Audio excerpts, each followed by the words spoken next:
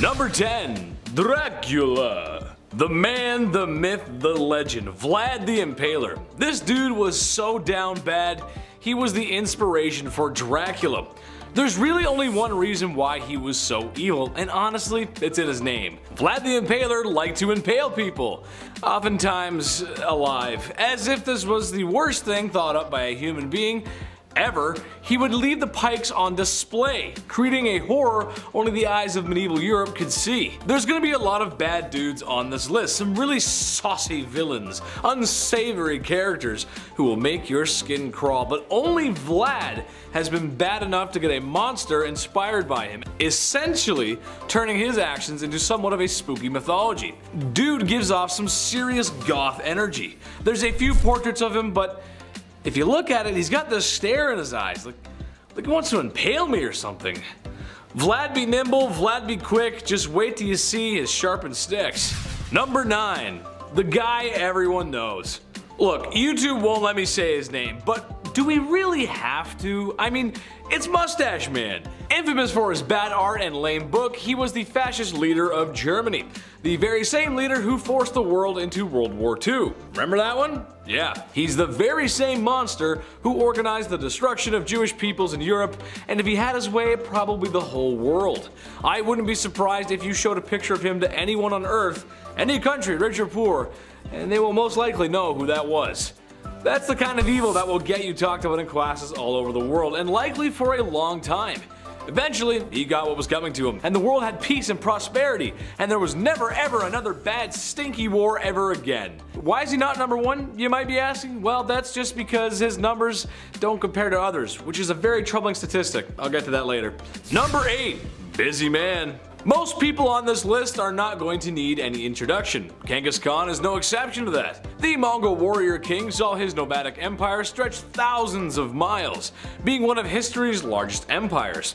If you've been paying attention in history class, and you should have been, don't skip class or Big Ched will put you in the naughty corner. Bad. Yes, that's right, I just referred to myself in the third person. Speaking of third person, that's how many people Genghis unalived in his bloody conquests. Oh, did I say 3? I actually meant a lot. Did I say a lot? I actually meant a disturbing amount. Some people like to point out that he was accepting of other people's cultures and beliefs. Yes, that is true, but that's after he burned down the village right before he got to yours, and you got forcibly assimilated into his numbers. As you can also imagine, a bloodthirsty barbarian like him did not treat women with much respect. It's Genghis Khan, man. That's just how it do be. Number 7, Basil Zaharoff. When it comes to a good salesman, from what I've been told from friends who used to do door-to-door or did retail and the require of commissions, they always tell me that it's about human connection. And as for Basil Zaharoff, he was viewed as a master of bribery and corruption. Considered as the mystery man of Europe, you're looking at the most important people of the time when it comes to influencing the political scene in Europe with his arms deals. On both sides, he would actually sell weapons where he'd be dubbed Merchant of Death. He didn't care which side he was selling to, just as long as he was selling. After all, considering the current times, war is a business. Not even at the expense of civilians or human life as a whole. To men like Basil, they only care about money. Even today, despite his transactions, they remain a mystery as he took up 2 days burning as much evidence as possible. After the First World War, he wanted more money and focused on the conflicts in Greece, where he single-handedly convinced both parties between Venizelos and King Constantine to use his weapons against each other. He was basically playing Sims, but in real life. In the end, his life was shaped by seizing opportunity wherever he could find it, and through his self-serving businesses dealings, he helped shape the power dynamics of Europe and thus played an instrument part in the history of the continent. Number 6, Brenda Spencer. I Don't Like Mondays is a song by Boomtown Rats and a famous quote by our favorite cat, Garfield. But for the 16-year-old Brenda Spencer, who the song Boomtown Rats is based off of, is one of that's very concerning. Brenda Spencer had killed 2 adults and wounded 8 children in a sniper attack on a San Diego elementary school in 1979. The reason? She said it was just because she didn't like Mondays. And she had a very specific color that she liked, and if you were wearing it that day, you were shot. Her parents were separated when she was young, and she was left in the custody of her dad, and her father did try to bond with her after noting she had a knack for shooting birds with a BB he took on himself to get her a semi-automatic. Why? I don't know either. But he could have just taken her to like the mall or something. But apparently, according to Brenda, she said the reason why her dad got her the weapon was because she knew she was depressed and there was rumors that she wanted to take her own life. The morning of the event that took place is when her separated father left home and she was supposed to be at school, but it was noted by her teachers she had no interest in academics. And so she lived next to an elementary school, and when she saw the children and adults around, that's when she fired.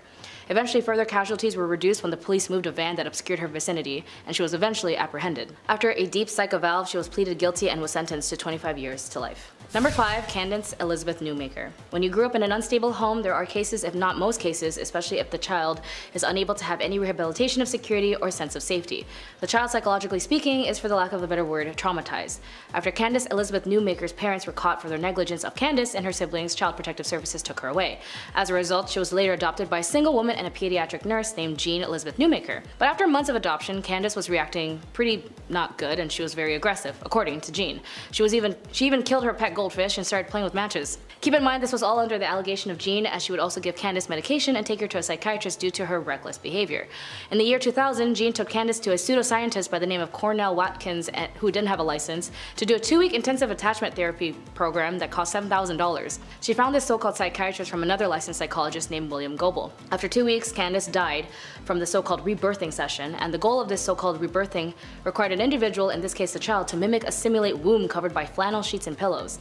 Candace was held down by 4 adults where she was begging and pleading that she couldn't breathe. She yelled 11 times that she was dying, to which the people involved, named Julie Ponder, said go ahead and die right now, for real.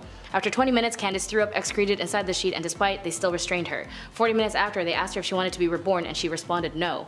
They yelled at her that she was a quitter, and at the end of the session she realized that she was motionless, her fingertips were blue, and Jean, who was watching the session from another room, took notice and tried to do CPR. They called 911, and when they were able to get a pulse, but eventually Candace died from being brain dead from asphyxia. Considering this was all videotaped, these so-called therapists were sentenced to prison sentences, convicted of reckless child harm. And after that, the US House of Rep passed Candace law in Colorado and North Carolina, preventing reenactments of the so-called birth experience. Number 4. Delphine LaLaurie. Delphine LaLaurie was also known as Madame LaLaurie, who was a New Orleans socialite of French Creole descent who lived in the 19th century. She is infamous for her association for one of the most notorious instances of cruel and harm in American history. So reports suggest that slaves who were owned by Delphi were found in a state of extreme physical harm and torment, as reportedly chained to walls. Others were confined in small cages, and others shown signs of severe mutilation. The exact details and extent of the atrocities vary in historical accounts, with some describing brutal experiments and inhumane treatment. As the news of the discovery spread, a mob of outraged citizens attacked the mansion. However, Delphi and her family managed to escape before facing any legal consequence, of course. After leaving New Orleans, Delphi's exact fate is unclear, as there are different accounts of where she went and what happened to her. The LaLaurie Mansion has also been noted as a haunted house, as ghost stories and legends, as it's also considered to be one of the most haunted places in New Orleans. Number 3. HJSY. If you were in Japan in the 70s, you might know this horrific and tragic story of Junko Furuta. A once motivated, popular, and beautiful high school student was headed home to watch the final episode of her favorite television show, Tombo, when suddenly 4 deviant, horrible high school boys by the name of Hiroshi Miyano, Joe Ogura, Shinji Minato, and Yasushi Watanabe abducted her and took Junko to Minato's home. There, they were extremely violent, as they violated her and allowed other men to violate her as well. From the day of her kidnapping on November 25th to the day that she died on January 4th, under excruciating physical and psychological pain, she was tormented, beaten, lacerated, and even burned. Her appearance drastically deteriorated to the point where she even gave off a rotting smell. After beating and dropping an iron exercise ball in her stomach several times, burning her with hot candles and on her eyelids, forcing her to drink her own urine, Furuta succumbed to her injuries and she died. Less than 24 hours after realizing she had died, they wrapped her body in blankets, shoved her in a body and traveling bag, then placed her body in a 55 US gallon drum and filled it with wet concrete. They then dumped her body in a cement trunk in Tokyo, and after they were caught and convicted for another kidnapping and physical harm to another woman, the boys accidentally confessed to the crime of Junko and told police where to find her body. She was finally found, and her parents and her classmates and her coworkers found peace, knowing she can finally be buried. But these horrible, crappy kids were only able to get less than a 10-year sentence, and even the mother of one of these horrible delinquents, Ogura, vandalized Furuta's grave, saying that the dead girl ruined her son's life. Which, to be honest, after these guys were released, they ended up doing more crime anyway and got arrested for that. Either way, the tragic crime of Junko Furuta had echoed as one of the most horrible crimes committed in Japan. Number 2, Gamal Pasha, also known as executioner of the Armenian genocide alongside other members of the CUP. During his tenure, Jamal Pasha implemented policies that would lead to the mass deportation and killing of Armenians. He was implicated in the forced marches, massacres, and other brutal actions that resulted in the deaths of hundreds of thousands of Armenians. Pasha was also a key figure in the executions of genocidal policies set forth by the Ottoman government, and after World War I, Pasha fled the Ottoman Empire, sought refuge in Germany. In 1922, he was assassinated by an Armenian revolutionary named Teheran.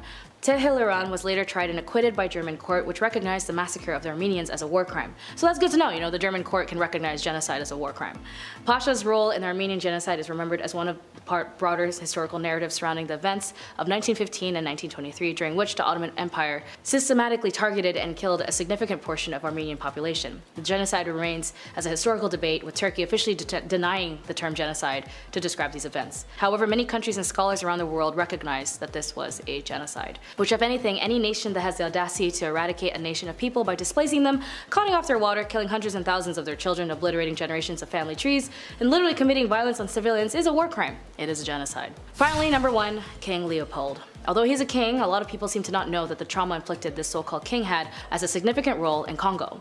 Congo had suffered his horrible and vicious rule as Leopold acquired control over Congo's free state as his private property during the time when European powers were competing for territories in Africa. While officially presented as a philanthropic and humanitarian venture, Leopold's administration in the Congo was marked by exploitation and brutality.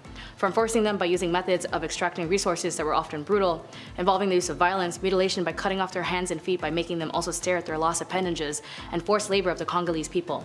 The atrocities committed during this period had been well documented, with the estimates of death toll ranging from several hundred thousands to millions. The harsh exploitations, along with the disease introduced by outsiders, led to significant decline of the people of Congo. Villages were ravaged and families were separated, contributing to the long-lasting impact of Congolese society. But was King Leopold ever accountable for his actions and his crime against the Congolese people? No, of course not. He was a European king, and like all colonizers, they always seem to get away with it. Even right now, Congo is going through a massive genocide as they are forced to mine for natural resources and minerals like cobalt for your cell phones. 70% of the world's cobalt for laptops, jet engines, rockets, cameras are all from the mines in Congo, and who's mining them? Children. In 1996, over 6 million have been killed, and half of them are children. As there are currently 6.9 million people have been displaced, these crimes in Congo since Leopold still remain, and the tech industry are deeply complicit in the injustices in Congo. Number 10, Mary I. So this is a ruler who could have reserved a place in common history as the first woman ever to be, the Queen of England. Instead, she is mostly remembered as Bloody Mary, a name she acquired because of her staunch and violent opposition to the Reformation. Look, the interwebs don't like the B word, so I had to spell it out, so I'm hoping you figured out what I was trying to say. The most controversial part of her reign was her religious policy. Despite promises a month into her rise to the throne that she would not pursue forced conversion of Protestants, Mary had leading Protestant churchmen imprisoned. She sought to reaffirm papal jurisdiction over England, and when the deal with Rome succeeded, the Heresy Acts were reinstated, which allowed for the burning of heretics. This sent a wave of fear through England, and around 800 Protestant nobles immediately fled the country. I wonder why. In February of 1555, the executions began. Protestant Archbishop Thomas Cranmer was forced to watch the bishops Nicholas Ridley and Hugh Latimer being burned at the stake. Cranmer repented his Protestant faith, and technically, under law, he should have been absolved as a repentant, but Mary refused to accept his absolution and had him burned at the stake as well, just, set an example, or for funsies. By the end of her terror, Mary had almost 300 people executed, most of them by burning at the stake simply for the crime of being Protestant. Her reign was relatively short, lasting a little over 5 years, since she passed in 1558 from either ovarian cysts or ovarian cancer and was succeeded by Elizabeth I. Number 9, Wu Zetian. Look, I know I said in the title of today that I'd be talking about evil queens, but I support all women's wrongs. And rulers in other countries tend to have different titles to their equivalent of queens. So Wu was born to a relatively wealthy family and had extremely progressive parents, becoming well versed in a wide range of subjects including writing, music, literature, and perhaps most importantly, politics and governmental affairs. By the age of 14, Wu was summoned to the imperial palace to become a concubine of Emperor Taizong. After his passing, the newly anointed Emperor Li Zi, the youngest son of the late emperor, who became Emperor Gaozong, brought Wu to the imperial court to be his own concubine. I'm not going to unpack that. In 654, Wu bore a daughter, but shortly after the birth, it passed, with evidence showing strangulation. So Wu accused Empress Wang of the death, and Wang lost favor with the emperor. The most popular theory is that Wu actually did the act to her own daughter. So thereafter, the emperor conferred with his chancellors and, despite opposition, demoted Wang, having her imprisoned, and promoted Wu to empress. Later on, the emperor considered having Wang released, but Wu had her executed upon hearing this, because, can't have any witnesses. Upon her accession to the throne, Wu began targeting officials who had opposed her rise to power, having them arrested and imprisoned, exiled, forced to take their own lives, or executed. In 664, she accused several officials of witchcraft and had them executed as well, and their families became slaves within the imperial palace. In another incident, she killed her niece with poison, accused 2 others of the death, and executed them. She eventually passed after repeated bouts with illness, so nothing nefarious there. Number 8, Isabella of Castile. So when Isabella was born on the 22nd of April in 1451, there was little chance she would ever become monarch of Castile, as she was very far removed from the direct royal lineage. War, politics, and subterfuge intervened, however, and for many years, the Kingdom of Spain was in turmoil, suffering from civil wars and a lot of chaos. To quell one of the rebellions, the hand of Isabella was promised to the commoner, Pedro Duran Acuna Pacheco, but on his way to her, he suddenly fell ill and, passed. Now, this immensely fortuitous event for Isabella cemented her devotion to her faith, since she didn't exactly want to marry a commoner and prayed for divine intervention. Her marriage to Ferdinand, heir to the thrones of Castile and Aragon, cemented her future power. After the death of the King of Castile, the throne was given to Isabella. Her cruelty is recognized in the treatment of non-Christians, which led to the formation of the Spanish Inquisition, known for its extreme brutality and torture of mostly Jewish and Muslim folks. Isabella waged war on the Kingdom of Granada, the last Muslim kingdom in Spain, and the last piece to fall in the Spanish Reconquista. While some may see it as the liberation of Spain, for many others it was open genocide. By the time Granada was annexed, 100,000 Muslims were either dead or enslaved. Number 7, Philip Zimbardo. An American psychologist and a professor at Stanford University, was known for his involvement, leadership, and administration on the research of the Stanford Prison Experiment. He was heavily criticized as the experiment was seen unethical and scientific reasons. The Stanford Prison Experiment was a psychological experiment conducted to stimulate a prison environment to examine the effects of situational variables on participants' reaction and behaviors. Participants were recruited from the local community with an ad in the newspaper offering $15 per day to male students who wanted to participate in a psychological study of prison life. Keep in mind, $15 back then is roughly $114 today. Volunteers were chosen after assessments of psychological stability and then randomly assigned to being prisoners or prison guards. Over the following 5 days, psychological harm of the prisoners by the guards became increasingly brutal. After psychologist Christina Maslach visited to evaluate the conditions, she was upset to see how study participants were behaving, and she confronted Zimbardo, and he ended the experiments on the 6th day. The SPE had been referenced and heavily criticized as an example of an unethical psychological experiment, as a harm inflicted on the participants in this and the other experiments in the post-World War II era. Because of this experiment, it prompted American universities to improve their ethical requirements and institutional review on human experiments to prevent them from being similarly harmed. The goal of Zimbardo's primary reason for the conducting of the experiment was to focus on the power of roles, rules, symbols, group identity, and situational validation of behavior that generally would repulse ordinary individuals. But with one positive result of the study is that it altered the way the US prisons are run. For example, juveniles accused of federal crimes are no longer housed before trial with adult prisoners due to the risk of violence against them. Number 6, Phalaris and Perilios of Athens. Throughout history, humans in general have created an enclave of many extraordinary things, and as civilizations go, for some reason in our distant past, they had an obsession of creating agonizing means and the inflictions of others. Perilios of Athens had created something that at first glance may seem like a work of art, but its uses had been a thing of torment: the brazen bull. The beautiful bronze statue casted in ancient Greece was invented between 570 and 554 BC. The statue was actually commissioned by the reign of Phalaris, an evil tyrant in Sicily. So many would think that he's actually the real inventor, or more or less had the idea. This tyrant was also known for eating new as his new cruel torment device, and the bull was cast hollow and was used as a fire would be built below, and its design was that it would be opened and a person would be forced inside. The fire would start underneath the person and it would burn as the smoke and steam would escape from the bull's nose.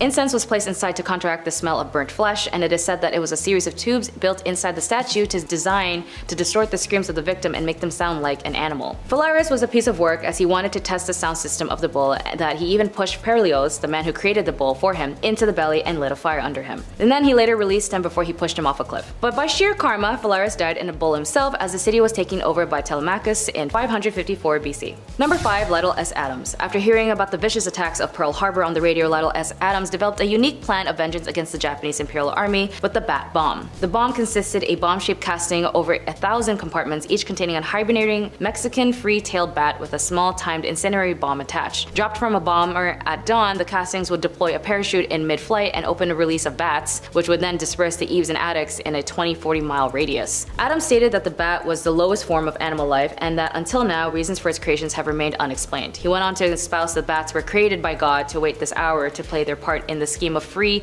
human existence to frustrate any attempt of those who dared desecrate our way of this life. This weird device was then of course proved by President Roosevelt, who's remarked that his friend wasn't crazy, but the idea was worth looking into. Either way, after the conducted of a few tests, the program was eventually cancelled after it was estimated a use of $2 million, or in today's value $32 million, was wasted on this invention. When it comes to war, humans showcase the worst of the worst if it means of expanding their nation's political planning, and if you're in the military, there's an internal conflict to fill in your nationalism and your internal duty to serve the country, and you forget your economical issues. When it comes to the invention of war, as it has been showcased throughout history time and time again, even in current unfortunate events, the creation leads to genocide by means of invention of different kinds of warfare. Developed by Fritz Haber, who was a professor at the University of Karlsruhe, was a brilliant chemist who invented the industrial scale productions of ammonia-based fertilizer. Alongside Frederick Guthrie, the two was noted as the ones who weaponized and synthesized a vescent chemical warfare agent called mustard gas, a widely used weapon used during World War I by both sides of the conflict with particularly harmful and deadly effects. It was responsible for the 1,205,655 non-fatal casualties and 91,198 deaths. The effects range from minor symptoms such as skin irritation and conjunctivitis to severe lung damage when inhaled. Despite the horrific use of mustard gas during World War I, there was a silver lining: the discovery of the first modern chemotherapeutic agent based on observations of World War I survivors exposed to mustard gas.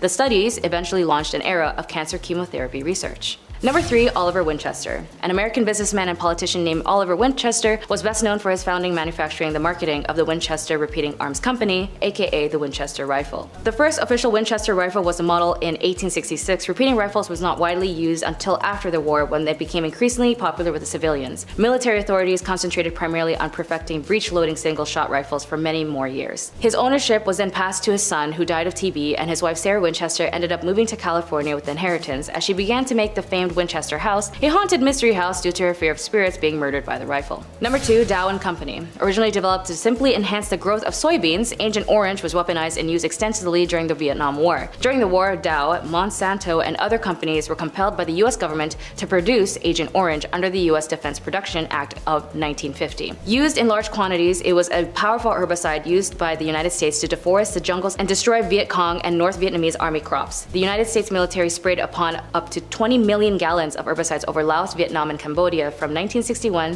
through 1971, covering over 4.5 million acres. Agent Orange was often proven afterwards to cause very serious health problems for both Vietnamese people and returning US military personnel and their families. Among were rashes, birth defects, and severe neurological problems, as well as cancer. This military action has caused the nation of Vietnam. Since then, the country has reported over 400,000 of their people were maimed and killed by the harm of the herbicides, that 500,000 of their children have been born with birth defects caused by the exposure of Agent Orange. The US courts, of course, have constantly ruled that Dow and other manufacturers bear no responsibility for the development and the use of Agent Orange during the Vietnam War, and have dismissed all legal claims to the contrary. And finally, number 1. Oppenheimer. An American theoretical physicist and director of the Manhattan Project Los Alamos Laboratory during World War II, is often called the father of the atomic bomb, causing the destruction and devastation of the Japanese as it resulted the tragedies of 200,000 civilians and military personnel. The ethics of these bombings and the roles in Japan's surrender are subjects of debate. Oppenheimer did important research of the theoretical astronomy, as well as the quantum field theory and the extensive of quantum electric dynamics. But with his interests that led him to the developments of these weapons still hold to this day dire consequences on the lives that it would affect. In a very famous quote to his recognition, he has said, "If the radiance of 1,000 suns were to burst at once in the sky, that would be like the splendor of the mighty one. Now I have become death, the shatter of worlds." In a meeting he had with President Truman, he was distraught at the invention, as it was now readily usable at the hands of practically anyone. And President Truman was infuriated at Oppenheimer when he said, "Mr. President,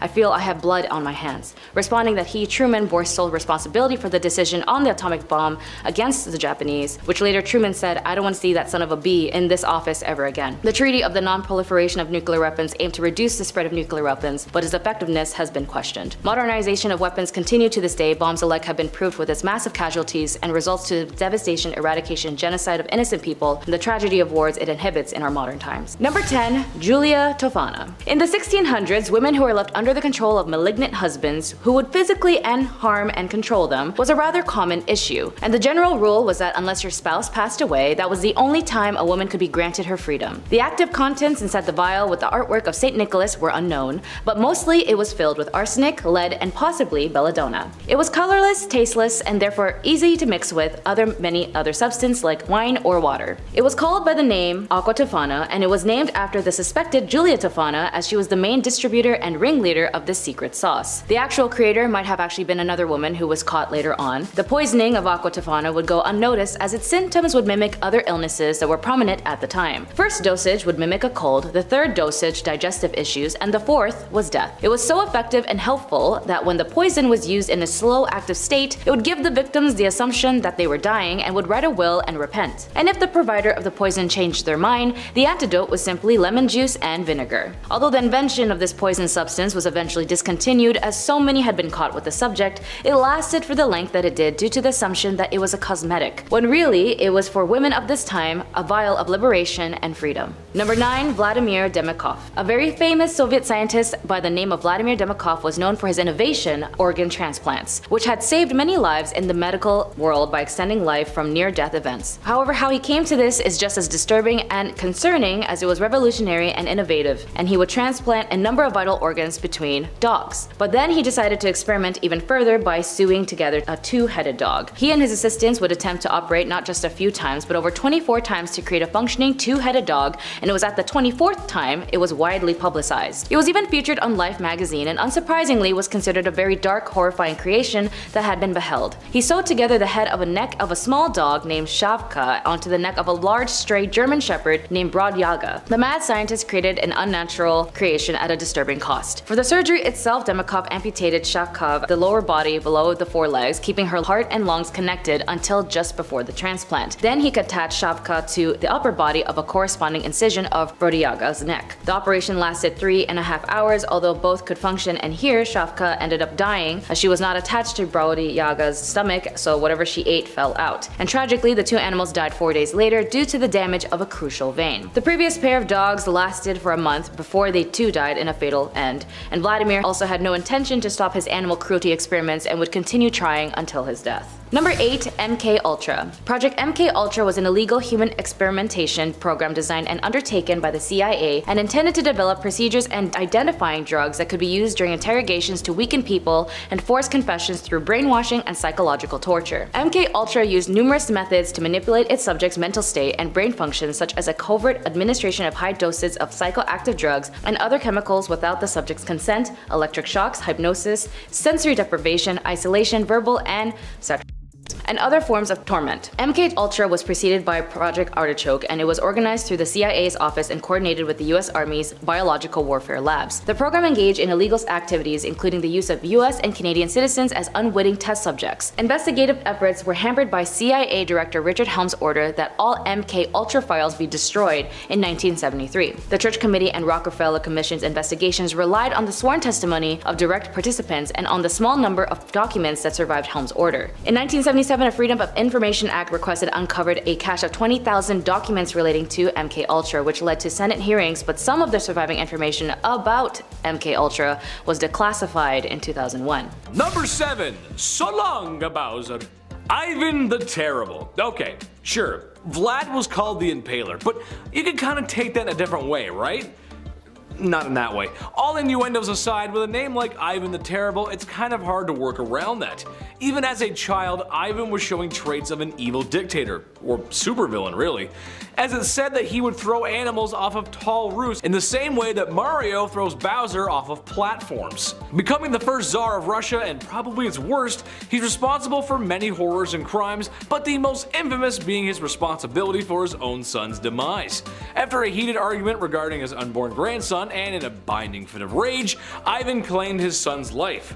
Sure, dads get angry when sons don't help mow the lawns or help take out the trash, but that's going a little far. One minute you're having a fight with your dad, and the next minute you're being carried out by Ghanaian pallbearers. You know, the dancing guys, the memes, the casket, you know? Yeah, it's a joke.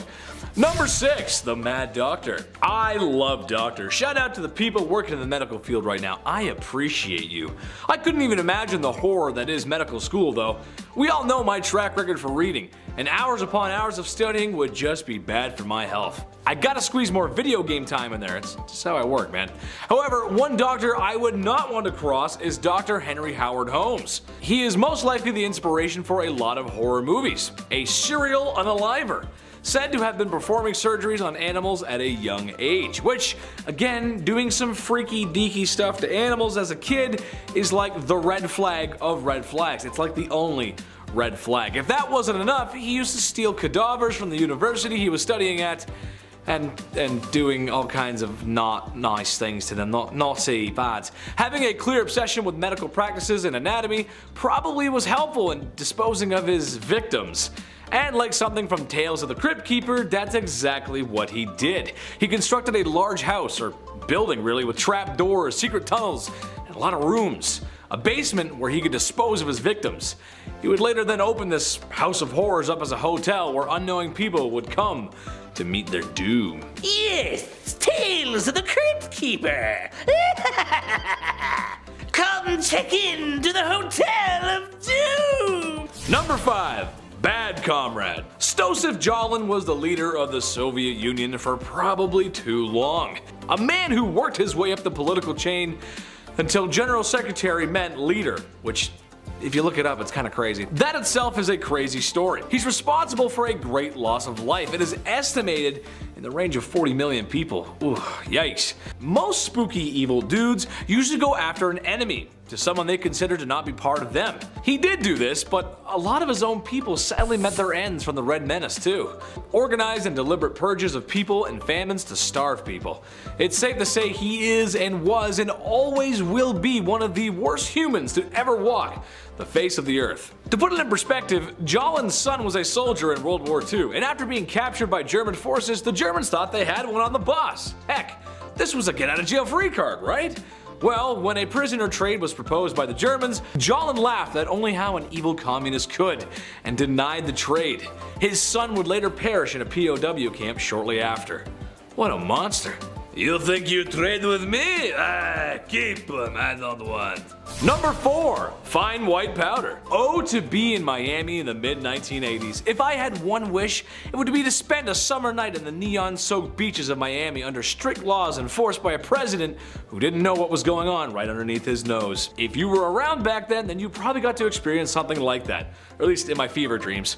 I hope so. But as much as I'd like to be Tony Montana with all that sugar on his desk, I know it's bad for my health. Speaking of bad for your health, Pablo Escobar. I know, that's where I went with that. Probably the most ruthless criminal ever to live on planet Earth. Pablo was a poor man born in a poor country, but ended up being one of, if not the richest man on planet Earth. His lucrative distribution of adult sugar in the 80s made him very wealthy. It also made him very dangerous, as he was willing to do whatever to get his way. Extortion, bribing, bombing, just about anything you can think of. Oh yeah, he was one bad dude. He had so much money that he had to bury it all over Colombia. Every once in a while some of his buried treasure pops up, and as much as I want a quick million in US cash, I'll just put it back where it came from. Oh Dios mío, lo siento Pablo. Number 3. Al Capone.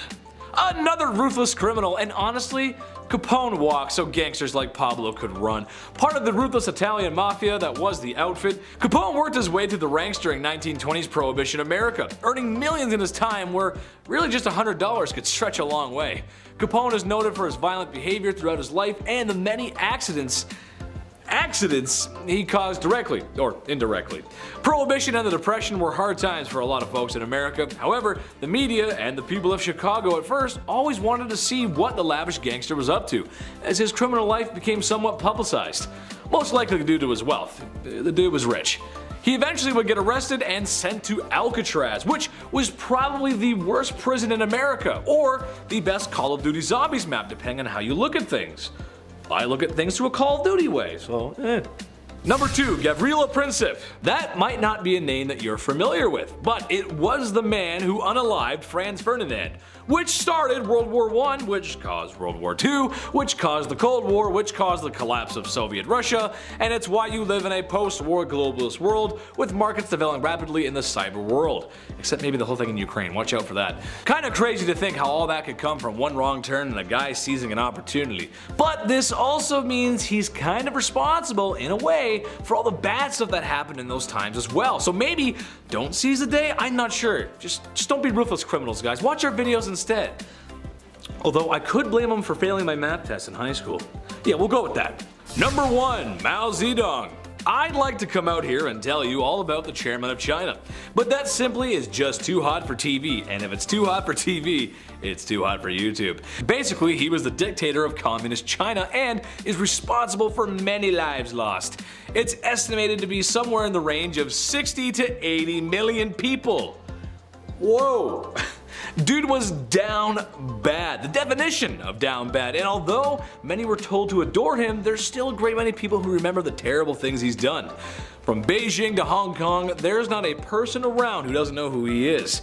If being a no-good, rotten person was an Olympic sport, he would have gold medals coming out of his ears. Number 10, Stubbins Firth. Stubbins Firth was a University of Pennsylvania researcher fixated on one particular scientific scheme, and a very dangerous one at that. As a trainee doctor, he became obsessed with the idea that yellow fever was non-contagious, to the extent that he went to great extremes trying to prove it. Armed only with a trusty blade and his incessant desire to find the truth, Firth sliced opened his arms and smeared vomit from yellow fever patients into his wounds. When that made no difference, he poured the vomit into his eyes, drank some of it, fried the stuff, and breathed in the fumes. And in a final act of madness, he covered himself with blood, urine, and saliva from infected patients. Ultimately, Firth proved this theory so far, as he didn't get sick. However, we now know that this was as much down to him making samples from the late-stage patients who were past the point of contagion. In other words, Firth swallowed infected vomit but didn't shed much new light on the disease. So he did all that for nothing. Number 9, Jose Delgado. University of Madrid graduate Jose Delgado may have received a prestigious professorship at Yale University, but his research was on dealing with mind control. While at Yale in the 50s-60s, Delgado inserted electrode implants into the brains of primates and used a remote control that gave off radio frequencies to make the animals perform complicated movements. Later, he placed the implants into the brain of a bull and got into the ring with the beast using his transmitter to stop charging before it reached him. Aside the animal cruelty, he even tried these experiments on 25 people and wired them up. Behaviorally, it only induced the people's anger and impacted more towards their aggression, but he kept striving for a way to achieve mind control, and even once said, "We must electronically control the brain, and someday armies and generals will be controlled by electric stimulation of the brain." I don't know, I guess it doesn't work. Number 8, Paracelsus. Switzerland Paracelsus' contributions to toxology were based heavily in astrology, and he is quite well known for offering the community a wide array of useful ideas and innovations. He was a pioneer in several aspects of the medical revolutions of the Renaissance, emphasizing the value of observation in combination with received wisdom. However, for all of his use, he also thought he might be able to create a homunculi, or small humans, who stood no more than a foot or so height and performed actions very similar to Gollum. Not Gollum from Lord of the Rings, but pretty close. He is said to have run away after turning on their master. The homunculus creation used bits of people using semen and hair. To him, the fully grown homunculi was supposedly greatly skilled in art and could create giants, dwarves, and other marvels. As though they are art, they are born, and therefore art is embodied and inborn in them, and they needed to learn it from, well, no one. Well, it didn't end up working because they ended up dying right away. Number 7, Catherine de Medici. I'm chuckling, but I'm glad my obsession with rain in high school is about to come in handy. So serving as the Queen of France from 1547 to 1559, Catherine had enormous political sway over her sons, the French kings Francis II, Charles IX, and Henry III. They reigned through the French wars of religion and faced problems with a group of Calvinist Protestants called the Huguenots. It is widely believed by historians that Catherine attempted to have their leader, Gaspard II de Coligny, assassinated. The attempt failed, and fearing retaliation from the most powerful folks in power, Catherine planned to kill them all before they could take action. The result was the St. Bartholomew's Day Massacre, which resulted in the deaths of between, 5,000 to 30,000 Huguenots. Number 6. Lady Elizabeth Bathory. Born in 1560 on a family estate in royal Hungary, Elizabeth was of noble lineage and privileged with education, wealth, and a lofty social rank. Her first taste of the morbidly bizarre was introduced to her during the early years of her life when she suffered seizures which might have been epilepsy.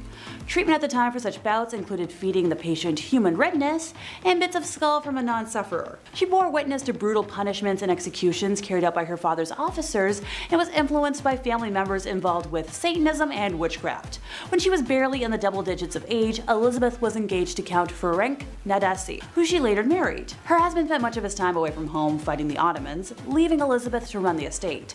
Her sadism became more pronounced as time wore on, and upon the death of her husband in 1601, her vicious crimes escalated. Most of her victims were girls around the age of the time she got married, and were usually the daughters of lesser gentry who had been sent to court to learn etiquette. Her favorite punishment methods including using pins to stick under her victims' fingernails and covering her victims in honey and leaving them out to be eaten by ants and other insects. Other methods included whipping her victims with nettles and frequently burning body parts, especially genitalia. After burning her victims, she would dump them in icy water. Many of them were punished to the point of death, some of whom were buried in unmarked locations, and some sources even claim she engaged in people munching, making that her darkest secret. Elizabeth and a few of her servants were eventually arrested in 1610, and her accomplices were put on trial in 1611. With over 300 witness accounts and numerous testimonials, a guilty verdict was assured. A servant girl who claims to have seen evidence in Elizabeth's private books stated that her victims were around 650 folks. The accomplices were sentenced to death, and Elizabeth was confined to a bricked-up room with slits for air and delivery of food. She was found dead a couple years later. Number 5. Marie Antoinette. So France's queen between 1774 and 1792 was Marie Antoinette, who was, the last queen before the French Revolution. She had quite the reputation for splurging on expensive things and found herself in quite a few scandals. One in particular was the affair of the diamond necklace. So Countess de la Motte, a young lady, pretended to be the queen's friend and entered the French court in 1785. She fooled a high society member into believing that Antoinette loved him. She even hired a buy-selling worker and disguised her as the queen and convinced the man that Marie wanted to purchase a diamond necklace. The jewelry cost around 1,600,000 livres then, which is almost $12 million today. The money was never paid, and the queen had no clue about what had taken place. But even though she was innocent, the public still despised her. Granted, she's mostly known for her infamous dialogue. When French subjects could not afford bread, she said, "Let them eat cake," which fueled the French Revolution and ultimately led to her execution. Number 4. Queen of Castile. So Juana la Loca was the Queen of Castile from 1504 to 1516, and she suffered from various mental disorders. After her husband passed in 1506, her father buried his body. However, Juana used to open the tomb and caress her husband's dead body, and ultimately she ordered the body dug out and kissed her husband's feet. Additionally, she would carry his coffin everywhere with her, and actually kept it under her bed. Years later though, she eventually allowed his burial outside her window. Look, I just keep weird dolls under my bed. Number 3. Maria Eleonora of Brandenburg. Maria Eleonora, born on November 11th of 1599, passing eventually on March 28th of 1655, held the title of Queen of Sweden from 1620 to 1632 as the wife of King Gustav II Adolf. Coming from a noble German family, she belonged to the prestigious house of... I'm not even going to try and say that. However, when Maria and Gustav gave birth to a girl with a genetic condition causing excessive hair growth, Maria was deeply shocked. The unexpected appearance of her daughter, combined with societal beauty expectations, pushed Maria to her limits. She considered her daughter ugly and refused to care for what she perceived as a monstrous creature. When Gustav died when Christina was only, this many years old, Maria blamed her for his death. For over a year, Maria subjected Christina to very harsh punishment, confining her to blacked-out, darkened rooms to mourn her father in solitude for very extended periods, even placing her father's open casket in Christina's room and demanding she sleep next to it, which that's way too morbid, even by my standards. Maria's mental state deteriorated, eventually leading to Christina's removal from her custody. So thank goodness for Christina. Number 2 is 60 the Dragon Lady. So the story of her rise to power is a remarkable one. Born at a time when Chinese women were politically invisible, This lady managed to acquire enormous political influence by exploiting her position as a royal concubine, engaging in court intrigues and manipulating those around her. By the end of the 1860s, she had become the most powerful individual in China. Her will and her reach even exceeded 2 male emperors, who she frequently bypassed or overruled. Now, she was originally born Lan Kuo in 1835, the daughter of a minor Manchu official, and at age 15 she was selected as a potential concubine for the emperor and relocated to the Forbidden City. She was elevated to the status of concubine officially by age 18, eventually giving birth to the emperor's only son, Zechun, a feat that earned her another promotion in the palace hierarchy. The emperor died in 1861, and shortly after the disastrous Second Opium War, left the throne to his only son. So as the mother of the reigning emperor, Cixi was given the courtesy title Dowager Empress. So by this point, the empress had become quite adept at manipulation, palace intrigues, and power games. Through forged evidence and false testimony, she engineered the arrest of the 8 ministers, 3 of whom were later executed. With the regency council gone, the empress became the de facto regent for the duration of her son's reign, until his early death from smallpox in 1875. The empress was instrumental in the succession, choosing her young nephew Zetian, who was crowned as emperor. So once again, this Dowager Empress acted as regent to the infant emperor, this time in a more formal capacity. 12 years into the young emperor's reign, our empress moved to the summer palace in Beijing, and surrounded by a network of informants and advisors, doted on by loyalists and conservatives in the bureaucracy and military, she continued to exert enormous influence on appointments, policies, and matters of state. Stories of the empress's extravagance are prevalent, since it has been claimed that she regularly increased her personal and food allowances, that she withdrew gold and silver from dwindling national reserves, and spirited millions of pounds offshore into bank accounts in London. Other tales of her exorbitant spending include her decision to spend 10 million silver taels, some set aside to rebuild the Chinese Navy, on the renovation of one of her palaces. Another rumor claims that 3,000 ebony boxes were needed to restore her jewelry collection. Number 1. Agrippina the Younger. So Julia Agrippina, also referred to as Agrippina the Younger, was a Roman empress from 49 to 54 AD, the 4th wife and niece of Emperor Claudius and the mother of Nero. After the death of her first husband, Agrippina tried to make shameless advances to the future emperor Galba, who showed no interest in her and was devoted to his wife. On one occasion, Galba's mother-in-law gave Agrippina a public reprimand and a slap in the face before a whole bevy of married women. She was one of the most prominent women in the Julio-Claudian dynasty, functioning as a behind-the-scenes advisor in the affairs of the Roman state via, the powerful political ties. She maneuvered her son Nero into the line of succession, and Claudius became aware of her plotting, but died in 54, and it was rumored that Agrippina poisoned him. She exerted a commanding influence in the early years of Nero's reign, but in 59 she was killed. Both ancient and modern sources describe Agrippina's personality as ruthless, ambitious, violent, and domineering. Not so British after all. If you're like me, then you're most likely not gonna be royalty. Although being a prince would be pretty cool, I just don't have the pure bloodline to be royalty, but neither does the Queen of England. When you think of old Blighty and her royal throne, you think of pure British descent, but you'd be wrong. The House of Windsor is actually Saxe-Coburg-Gotha, which, if you couldn't tell, doesn't exactly scream tea and crumpets. The German-sounding name became an issue in the early 20th century due to the First World War breaking out against two-time war loser Germany, Britain needing to inspire its citizens to defeat Germany, which at the time it was really anyone's game, so to help inspire the people, King George V changed the name to Windsor. After all, it's kinda difficult to fight someone when you have more in common than differences, not to mention that there were a lot of Germanic influences around, so really, it was a bad look and a great marketing decision. At number 9, Charles the Tampon? Yeah, we're getting weird. Relationships are kind of weird. I mean, they can be great, don't get me wrong, but they have a weird side too. Every couple is different and they have their thing. Some have a show that they like to watch together, others have their songs, and some have little sayings that they've come up with. But those are the more tame quirks that some couples have. Others, however, can get very bizarre, but many of them probably can't add up to the strange things that have been said between Prince Charles and Camilla Parker Bowles. As we all know, Prince Charles was first married to Princess Diana, and it's no secret that they had a pretty tough relationship. Theirs was certainly not a happy marriage, and they each had their own affairs with other people while they were married. During their marriage, Charles was still pretty hung up on Camilla, the woman he was told he couldn't have. and who was also married to someone else. This minor obstacle, however, didn't stop them from getting freaky, at least over the phone.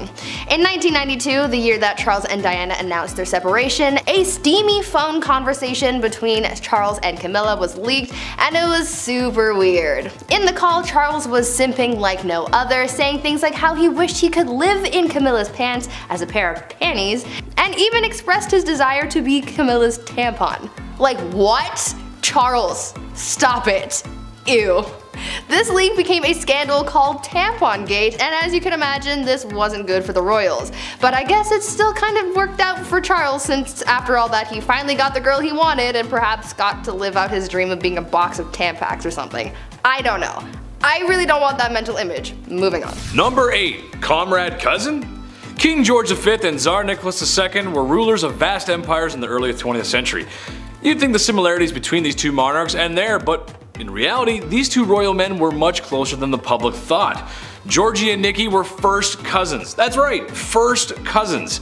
Even though their respected empires were culturally different and separated by hundreds of miles, the two men were immediate family. Looking at images of the royals together doesn't require a DNA test to understand that they're related. They look identical and could easily be mistaken for twins. Unfortunately for Nicholas, when the Russian Revolution was in full swing, the Romanov family went into isolation after Nicholas abdicated his throne. While there were attempts to thwart the coup.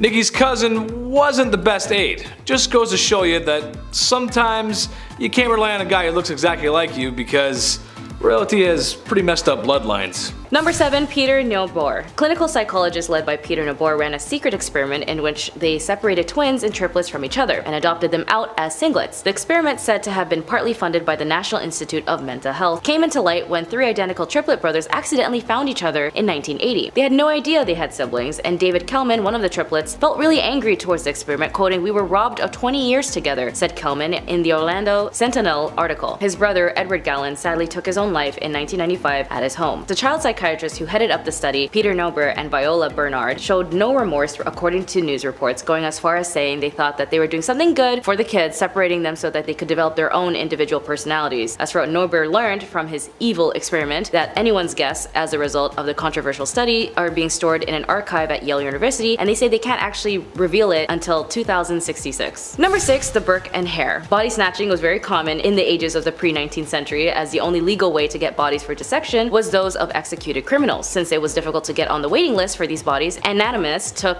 buying bodies from the grave robbers or even doing it themselves, up until the students and the anatomists would carry out their own raids in graveyards, acquiring cadavers as and when they could. William Hare and his friends William Burke found ways of delivering fresh corpses to their boarding houses without actually having to steal a body, which is that they would smother more than a dozen lodgers at that boarding house, and then they would sell their bodies to the anatomist Robert Knox, and Knox didn't notice or care that the bodies that he received were recently fresh, as it was imperative to his job. Burke was later charged and died for his crimes, and the case spurred the British government to loosen the restrictions on dissection. The scandal led to the Anatomy Act of 1832, where they made a great number of cadavers legally available for education purposes. Typically, these bodies would be from those who died in an asylum and had no relatives or any ways to cover for funeral costs. Number 5. Sidney Gottlieb. Gottlieb was in charge of the CIA's MK Ultra project in the 1950s. This project's goal was to investigate techniques that would crush the human psyche to the point that it would admit to anything. I guess in some ways it's kind of like the truth serum but with psychology. More specifically, he too also wanted to find a way to do mind control like Delgado in number 9. He wanted to find ways with the CIA to induce the behaviors of enemies, but in these cases, Sidney went his way by dosing unsuspecting subjects with LSD, experimenting with illegal drugs, and sought out all sorts of exciting ways to poison people, including Fidel Castro, as he is the man behind the infamous poison cigar. If you guys know Stranger Things, the suspicion of Eleven getting her powers was from her mom being induced with LSD, chemicals that were thought to be creating of powerful abilities, but unlike Stranger Things, it definitely helped open someone's mind up, but not like moving stuff with one's mind. Number 4. Sergei Burko-Honeko. Although he's been credited with helping bring about the most important advances with open heart surgery, his gruesome act was on experimentations on animals, also animal cruelty. Sergei wasn't content with slicing up animals after they died. More specifically, not only did he not like to wait, but he also didn't like the animals to die, even after they've been decapitated. In the late 1930s, him and his team undertook a series of experiments as part of which they removed a canine's head head and kept it alive away from its body by hooking it up to an air and blood supply apparatus. He would also have another hound had all the blood drawn from its body, only later to be brought back to life by the Soviet Frankenstein. Number 3. Shiro Ishii, a microbiologist and a lieutenant general of Unit 731, a biological warfare unit of the Imperial Japanese Army during the Second Sino-Japanese War. Ishii is remembered as the father of biological warfare. Under his watch, thousands of captives were infected with deadly diseases and thousands more were impacted by chemicals on the battlefield. Ishii performed a bunch of experiments that had nothing to do with chemical warfare, including forced abortions, vivisections, and simulated strokes.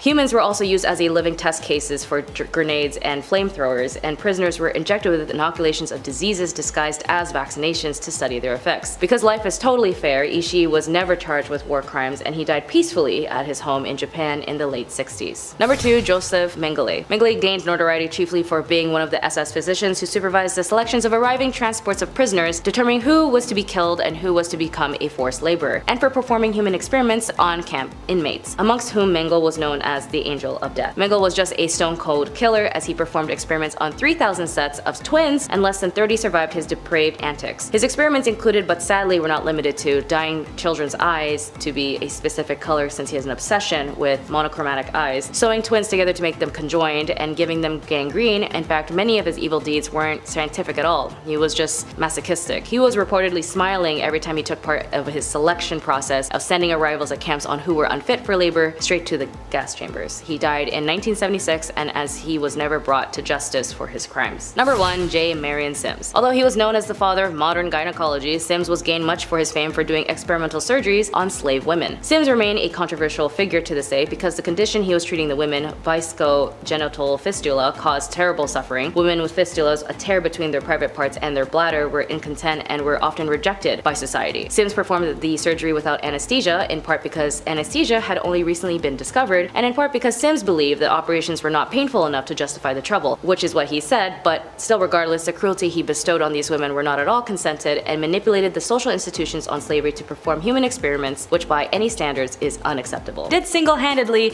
disrupt century-old systems just to marry somebody else. And more than once at that. And it wasn't just the fact that he was marrying multiple wives, it's the fact that he wanted to divorce a wife for a new one, and some of these divorces were cut off one way compared to the other. In some way he was greedy, trying to create a nation under his standards by a male heir, but as greedy as one might be, he was also a hoarder. His urge to spend and purchase the best of everything drove England into debt. Reports suggest that he spent most of the kingdom's revenue hosting elaborate Christmas parties, as he was so fond of hosting parties that he renovated the kitchens of Hampton Court Palace. The renovated kitchen spread over 55 rooms with cooks who could prepare special meals.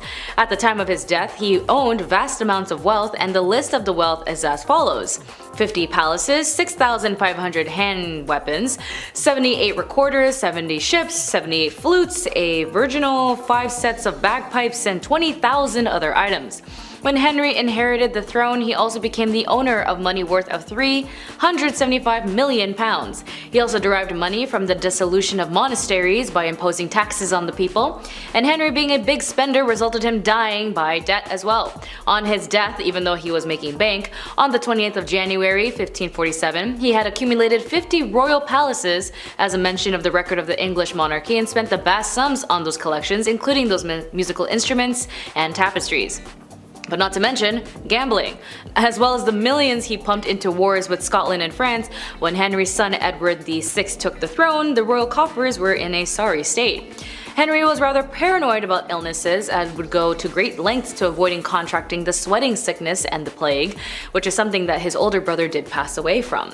He would frequently spend weeks in isolation and steered well clear of anyone he thought might have been the subject to disease, and this included his own wives. When he took his second wife, Anne Boleyn, caught in the sweating sickness in 1528, he stayed away from her until the illness had passed.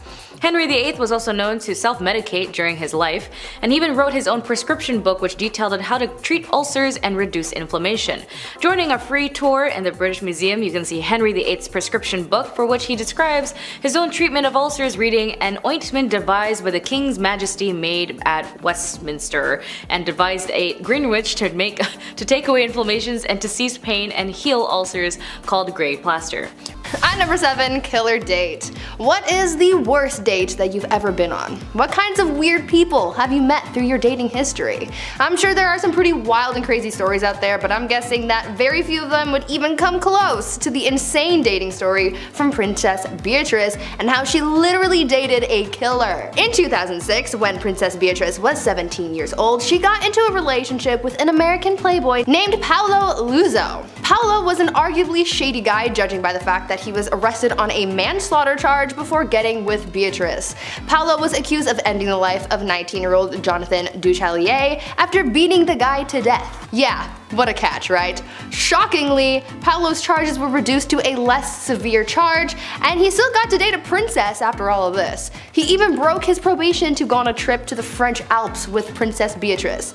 How he finessed life so hard, I have no idea, but either way, their relationship only lasted a short amount of time. I can't say it's a good look for a member of the royal family to be seen with someone with such a dark past. Number 6. The Princess. The tragic loss of Princess Diana affected not only the UK but people around the globe. She was known for her courage and her willingness to help those in need, and had the nerve to speak her mind. Her shocking demise isn't met without controversy. In fact, it may be the biggest controversy of the royal family. There is some evidence that points in the direction that the royal family was behind her death. Diana had proclaimed to her guards that her car was having issues, and even stated in a private letter to her butler that she had some reasonable fear that her life was in danger. In a nutshell, the royal family disapproved of the princess's new lover, even though Charles had clearly been up to no good himself. So in order for Charles to remarry and stop the gutter storm and the tabloids that Diana was going to create, they maybe sort of organized the accident that did end her life. Well, good thing that's over, and after this, there won't be any more controversy for the family, right? At number 5, sucking toes. The British royal family are considered celebrities. I mean, with the amount of time people spend obsessing about their every move, I'd say that they're 10 times more famous than the Kardashians. They don't need their own reality show for people to keep up with them. People just do it. With this obsession with the royals, obviously comes paparazzi trying to get the latest scoop on members of the family and what they do in their spare time, as well as who they're canoodling with. This was how Sarah Ferguson was exposed for seeing other men shortly after she and Prince Andrew separated. Sarah was photographed topless on a beach with a man named John Bryan, and it could have just been a juicy story by itself, but things got weird when pictures were published showing the man sucking on Sarah's toes. This again wasn't a good look for the royals, and the queen was pretty mad about the whole situation, but I'd like to look at the bright side of this. Think that this John Bryan guy had a pretty good time throughout all this. I mean, he got to suck royal toes and be published in the newspaper. Sounds like a pretty lit time for him. Number 4. Party time.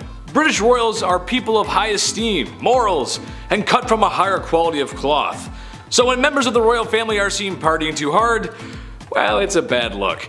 Prince George, Duke of Kent, was one such royal. He became known for spending his evenings in the best hotels and ballrooms that money could buy, even sometimes wandering into venues that were a tad tawdry even by today's standards. What's more interesting than that is the prince living the life of a frat boy is that his promiscuous relationship with not only just women, but men as well. Add in substance abuse issues that would make Charlie Sheen blush, and you've got yourself one wild prince. Yet again, there's some private letters that seem to support such wild accusations. Unfortunately, he passed away in a plane crash that is shrouded in mystery, and the royal family is suspected of having a hand. Foreshadowing much? At number 3, the milkman's son. By far the most scandalous royal relationship of modern times was without a doubt Prince Charles and Princess Diana's marriage. We all know how messy their relationship was with the love triangle, the affairs, and Diana's confessions of how tough it was to be married to Charles. But one of the other pretty juicy secret scandals that surrounded the couple was the speculation that the couple's youngest son, Prince Harry, wasn't even Prince Charles's biological kid. In a tell-all interview with Princess Diana in 1995, she admitted to having had a 5-year-long affair with a military man named James Hewitt. After Diana's passing, people started speculating that perhaps this James character was actually Harry's biological dad. I mean, when you take a side-by-side look at James and Harry, their resemblance is pretty uncanny. James denied all allegations, and the royal family did the same, but this still remains one of those royal secrets that I'm sure everyone believes, but just won't admit. Number 2. Stepbro? Yeah, I know it's gross, but the truth of the matter is none of us would be here if it wasn't for a little inbreeding. Royals just tend to turn that dial up to 11. Back in ye olde times, bloodlines had to be maintained, and the only way to keep them pure was to marry cousins and have children. Queen Elizabeth and Prince Philip are both related to Queen Victoria, but the crazy bus doesn't stop here. Queen Victoria and Prince Albert were first cousins, and they had 9 children together. This is a tradition that all royal families practice. Of course, marriage back then was more of a business decision or a political one.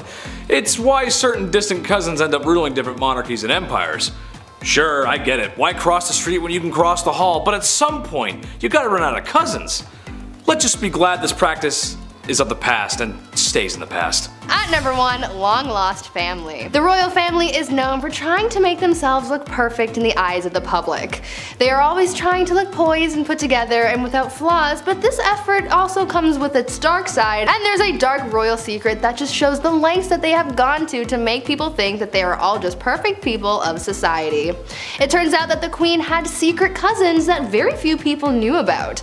The royal family and everyone adjacent are very well-known people, so how did we not know about the queen's cousins? Well, that's because they were essentially shunned and shipped off elsewhere because of their mental states. Back in the 1940s, mental disabilities were not very understood and were often seen as embarrassing for the families of the people who had whatever disability. The royal family thought that these cousins, Nerissa and Catherine, were too embarrassing for the royal family to keep around, so they had them incarcerated in a mental institution, and they remained there for the rest of their lives, cut off from the rest of the royal family. It is said that no members of the family ever came to visit them. Now that is not a way to treat family. Number 10. Ted Kaczynski. As a young man, Kaczynski was a mathematics prodigy, and at Harvard University he underwent psychological experimentation designed to harm and humiliate subjects, which may have been part of the CIA's mind control program, aka MK Ultra, as he began to have a promising career at UC Berkeley, then suddenly resigned and retreated to the wilderness, determined to fight industrialization and the destruction of nature. Between 1978 and 1995, he mailed and delivered explosives to targets of tertiary institutions and aviation companies across the country, killing at least 3 people and injuring 23. The FBI dubbed him the University and Airline Bomber, leading to the nickname the Unabomber. A manhunt finally caught Kaczynski in 1996, after which he was given 8 life sentences. Number 9. Henry Kissinger. Considering he was a very notable figure in American politics, his choices in regards to political American policies involving foreign affairs were extremely costly and disregarding of human life. When the Vietnam War exploded in 1955 and lasted till 1975, it had been noted that it was America's longest and most expensive war that had occurred in that era. At this time, there had been at least 4 noted US presidents, and Henry Kissinger acted as a Secretary of State for both Nixon and Ford. In regards to the conflicts between the North and the South Vietnam over the control of which mega empire would rule, this side more in Asia, whether the USSR in the North, Americans in the South, that backing that could have technically liberated the South Vietnamese was costly, as it was noted to be up to another potential $700 million. But Kissinger, despite him stating in reports he wished Congress approved his call to liberate the South Vietnamese, he happened to also make deals behind closed doors with their leaders, sacrificing them for the US POWs held hostage in the North. But also considering it was expensive and they needed oil, the Middle East were having conflicts after the Nakba that occurred in Palestine, how the colony Israel had taken over lands, and in order for the US to get oil, Kissinger had to write to Israel to release some of the land so that they colonized back to the Arab nations so the US could get oil to continue their war in Vietnam. But the sympathy towards the South Vietnamese dwindled, not just economically but socially, when people went into the streets yelling for the government to stop funding this war, killing civilians, not just the American young men forced into the war and developing PTSD later, but the hundreds of thousands of innocent Vietnamese that had also died. Kissinger had the gall to also say to President Ford in a quote, "If you do that, the American people will go in the streets again," and referring to the Vietnamese, "Why don't those people die faster? The worst thing they can do is linger on." Yeah, he said that. As a result, the $700 million that could have liberated the South Vietnamese mysteriously was rejected by 76 congressmen into the Senate and went towards the colony Israel instead. As well as in regards to the Bangladesh Liberation War, Kissinger sneered at the people who bled for the dying Bengalis and even called Indians bastards.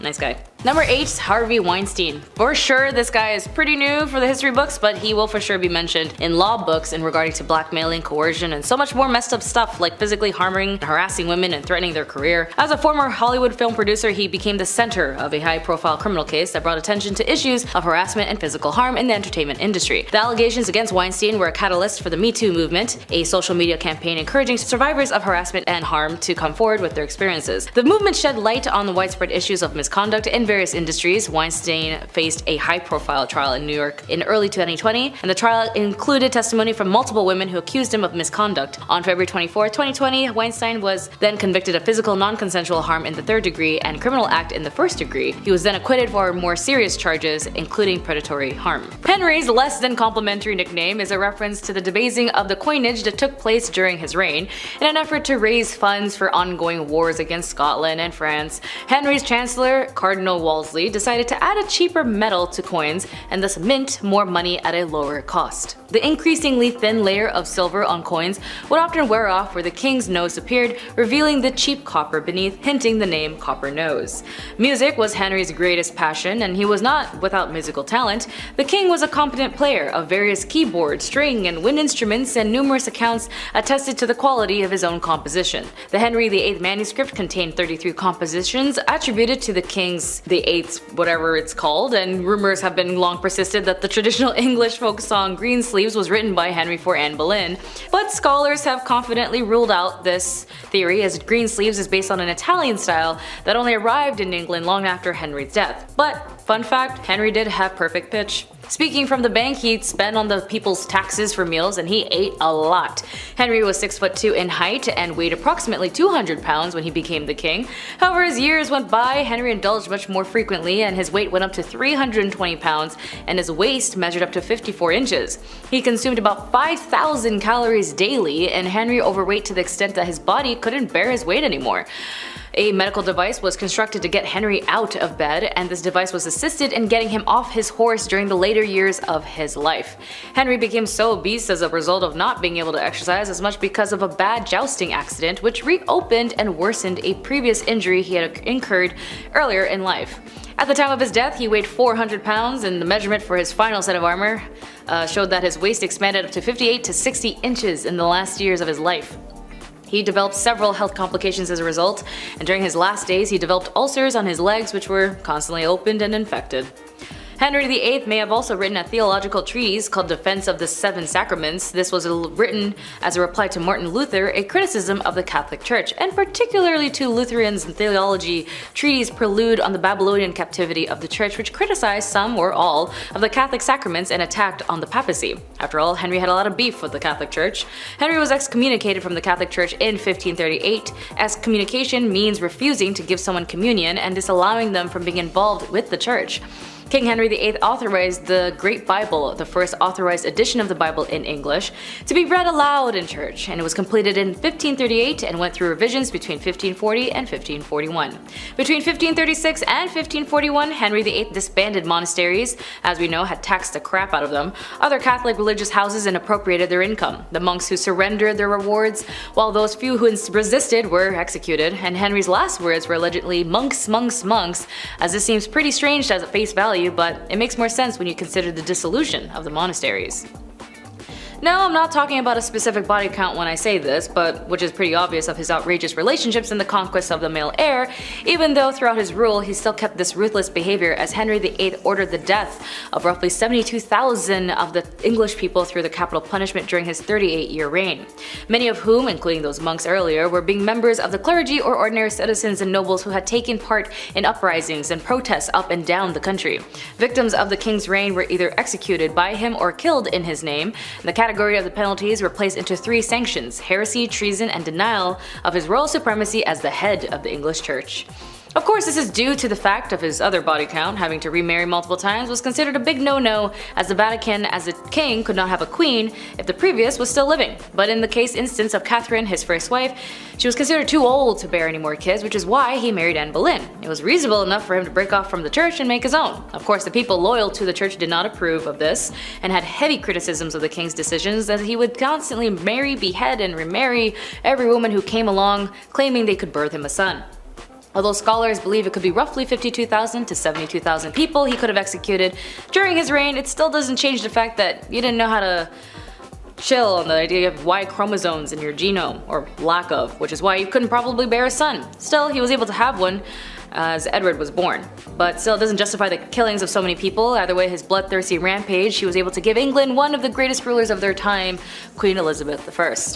And fine, I'll talk about that body count. Yes, of course, when it came to Henry, we gotta talk about the one specific fact that everybody knows him on, was the fact that he couldn't keep to himself. Henry VIII's womanizing reputation has lasted throughout history thanks to his 6 infamous wives and mistresses. In spite of this reputation, we only know of 3 specific mistresses, one of being Anne Boleyn's sister, Mary. Because divorce wasn't allowed within the Roman Catholic Church, Henry wasn't allowed to divorce Catherine of Aragon and remarry Anne Boleyn. To get around this, Henry broke with the papacy in Rome and established a Church of England instead.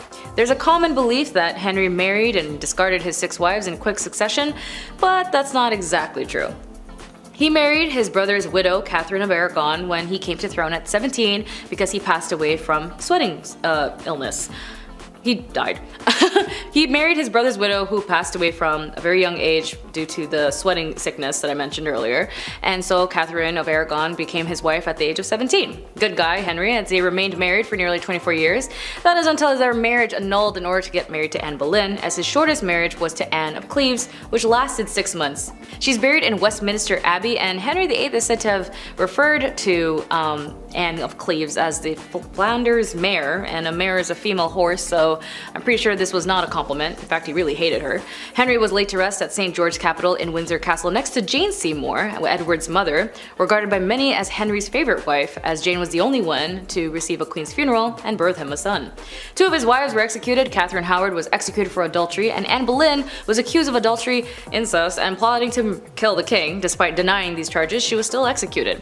5 men, including the queen's brother, were also executed for treasonous, adulterous, and having intimate relationship with the queen. And the evidence for all of this wasn't great, so we don't really know what happened that day. If anything, if they were all guilty of the crimes they were accused of, or if they were false charges, or Henry just needed to get rid of them. The groom of stool was a position in the royal household in charge of the cleaning, and you guessed it, yes, it's the king's backside. I know I mentioned this position many times before in this channel, but hey, that's something gross and you gotta know about it. Specifically, King Henry VIII, among many of his reforms, King Henry VIII introduced his job as he plucked one of the sons of the nobles' families to literally wipe his butt. And although this is a very odd and specific job for a male kin to do, there might have been a suspicion it was to teach a relative who he didn't like that I can make your offspring kiss my kiss my butt. Or maybe the reason he wanted to do so was because maybe family is the only people you can trust. However, those graced with this position would also be required to watch his diet, document them, and then be ready once those bowel movements cha-cha'd their way down. They didn't have baby wipes or baby powder, but they did have to make sure it was clean and dry. They also had to wipe down his buttocks with a sponge or a wet nurse, or just be a glorified butt washer. They were also responsible for helping him urinate and defecate by providing a wash basin, or for them just to use a regular old pot. And considering how unhygienic the medieval times were, I don't think they had latex gloves to protect themselves. This job was actually considered a very respectable job, as this was a direct intimate access to the king. He would live in the castle and earn a great salary, and this tradition King Henry VIII created would then be an ongoing career for the next 400 years. To be fair, this job is equivalent to many medical positions now, as they do, or at least they should pay them well, but at least that's what we should know when it comes to history. Number 10. Elizabeth Bathory. Elizabeth Bathory, commonly referred to as the Blood Countess, occupies a pretty creepy place in history as a Hungarian noblewoman with a notorious reputation. She is believed to be one of the most prolific female serial killers in history, earning her eerie nickname from the gruesome practice of bathing in the red of her victims. This ritual was apparently rooted in her belief that it could preserve her youthfulness, and it sounds like some pretty extreme anti-aging to me. Operating during the late 16th and early 17th centuries within the walls of her castle, now located in modern-day Slovakia, Bathory subjected an estimated 650 girls to unimaginable horrors. Her reign of terror reached its thankful end on December 30th, 1610, when Elizabeth, along with 4 accomplices, faced arrest following an investigation into the disturbing rumors surrounding her actions. Despite the severity of the accusations though, a lack of concrete evidence prevented the claims from being substantiated. However, the absence of solid proof did not grant her leniency, and she was confined to her castle until her eventual passing. Her evil deeds and the whole blood-soaked castle deal make her a heavyweight in the true crime scene. It's a legitimate horror story with more questions than answers. Would probably make a great horror film though. And in at number 9 today is Ma Barker. Ma Barker, a notorious figure in US criminal history, Bathory served as the leader of the feared Barker gang, which her sons were also a part of. Gaining the title of the FBI's public enemy #1, Barker orchestrated a series of robberies, murders, and kidnappings across the American Midwest in the early 1930s. Her life came to a pretty explosive end in 1935 during a prolonged standoff in her Florida hideout, setting a record as the longest standoff in FBI history. J. Edgar Hoover, the FBI's first director, once described her as the most vicious, dangerous, and resourceful criminal brain of the last decade. Hoover's description added to Ma Barker's mysterious reputation, solidifying her reputation as one of the most evil women of all time. Number 8. Belle Gunness. Belle Gunness holds the disturbing title of one of America's worst female serial killers. Even before considering her terrifying actions, she was already an imposing and physically intimidating woman, standing 6 feet tall and weighing over 200 pounds. It was alleged that she was responsible for the passing of her husbands, younglings, numerous suitors, boyfriends, and even her own daughters, Myrtle and Lucy. Belle's motive was pretty simple: greed. She gained income by stealing life insurance and assets from her victims. Reports suggest her victim count exceeds 20, with some claiming it could be over 100. Inconsistencies in her post-mortem examination, such as the reported height being 2 inches shorter than Belle's 6 feet, contributed to her becoming a figure in American criminal folklore, often compared to a female Bluebeard, because people will make things up and just run with it sometimes.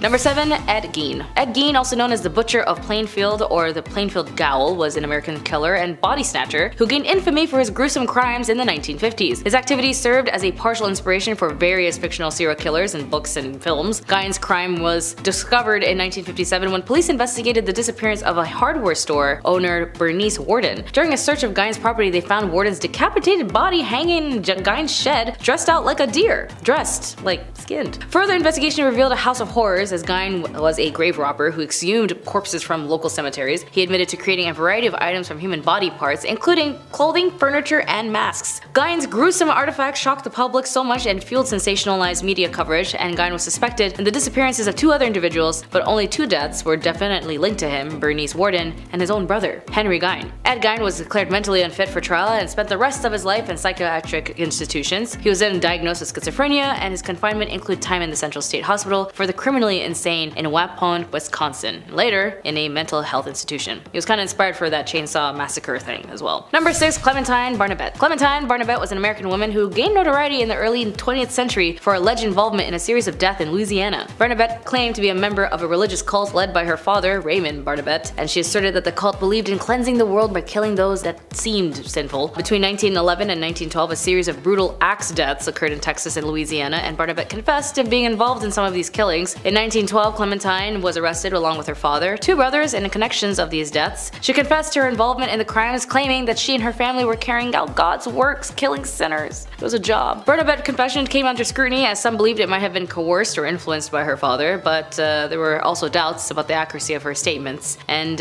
regarding the number of victims and her role in the killings, Clementine Barnabette then went to trial for her alleged involvement in the crime. In 1913, she was found guilty and sentenced to prison, and her father and brothers were also convicted, but more of a lengthy sentence. Clementine Barnabette spent the rest of her life in prison and was never released, thankfully. And the circumstance surrounding the crime remains a controversial and still unsolved or unresolved. Number 5. Jeffrey Epstein. I know a lot of folks know this man as a greedy, nasty, rich jerk who lived in a vile organization, allowing other rich, nasty folk to take advantage of the young and vulnerable. But as the ringleader of a trafficking and harming of young women everywhere, apparently in 2008, Epstein pleaded guilty to state charges in Florida for soliciting and procuring a person under 18 for adult work, meaning under 18, young adolescents, like the age of 12 or 14. He then reached a plea deal that allowed him to avoid federal charges and served only 13 months in jail. This lenient deal, orchestrated by the then U.S. Attorney Alexander Acosta, later then became a subject of public scrutiny, which as it should, considering why is the U.S. so lenient on crimes on young people, like people that the law should protect. And then finally, 10 years later, after who knows how much more damage and crime he's committed, in July 2019, federal prosecutors in New York arrested Epstein on trafficking charges. They accused him of exploiting and abusing dozens of underage girls, and the rest following the unsealing of a new indictment, but by then 2020, somehow he died in his cell. Some say he took his own life, and others, well, when it comes to controversy, that they didn't want him to talk. shock. After all, the nature of his relationships and the extent of his activities fueled public outrage. He wasn't alone in this. After all, he needed someone else to lure these young underage individuals, so Ghislaine Maxwell, you know her, was also charged and arrested. Investigations into Epstein's activities and the circumstances surrounding the 2008 plea deal continued. Legal actions against his estate and those connected to him remain ongoing, reflecting the broader effort to seek justice for their victims. Number 4. Joseph James DeLangelo. Joseph James DeLangelo, also known as the Golden State Killer, is an American serial killer and caused this YouTube, because I gotta be very discreet, physically violated people, if you know what I mean, who terrorized California in the 1970s and 1980s. DeLangelo's crime was initially attributed to several monkeers, including East Area Harmer and original Night Stalker, unlike Richard Ramirez, another serial killer and vile man. His crime initially began in the Sacramento area before spreading out to other parts of the state. DeLangelo's modus operandi included breaking into homes, often targeting couples. I guess he was just jealous. He would tie up and harm the victims, committing non-consensual harm and then theft. In later crimes, he escalated to killings, earning him the nickname the Golden State Killer. The case remained unsolved for decades, but advancement in DNA technology played a crucial role in solving it. In 2018, investigators used a public genealogy website to identify distant relatives of the suspect and eventually led them to Joseph James DeLangelo. DeLangelo was arrested on April 24, 2018 at his home in Citrus Heights, California, and he was identified through DNA evidence and genealogical research. At the time of his arrest, DeLangelo was also, get this,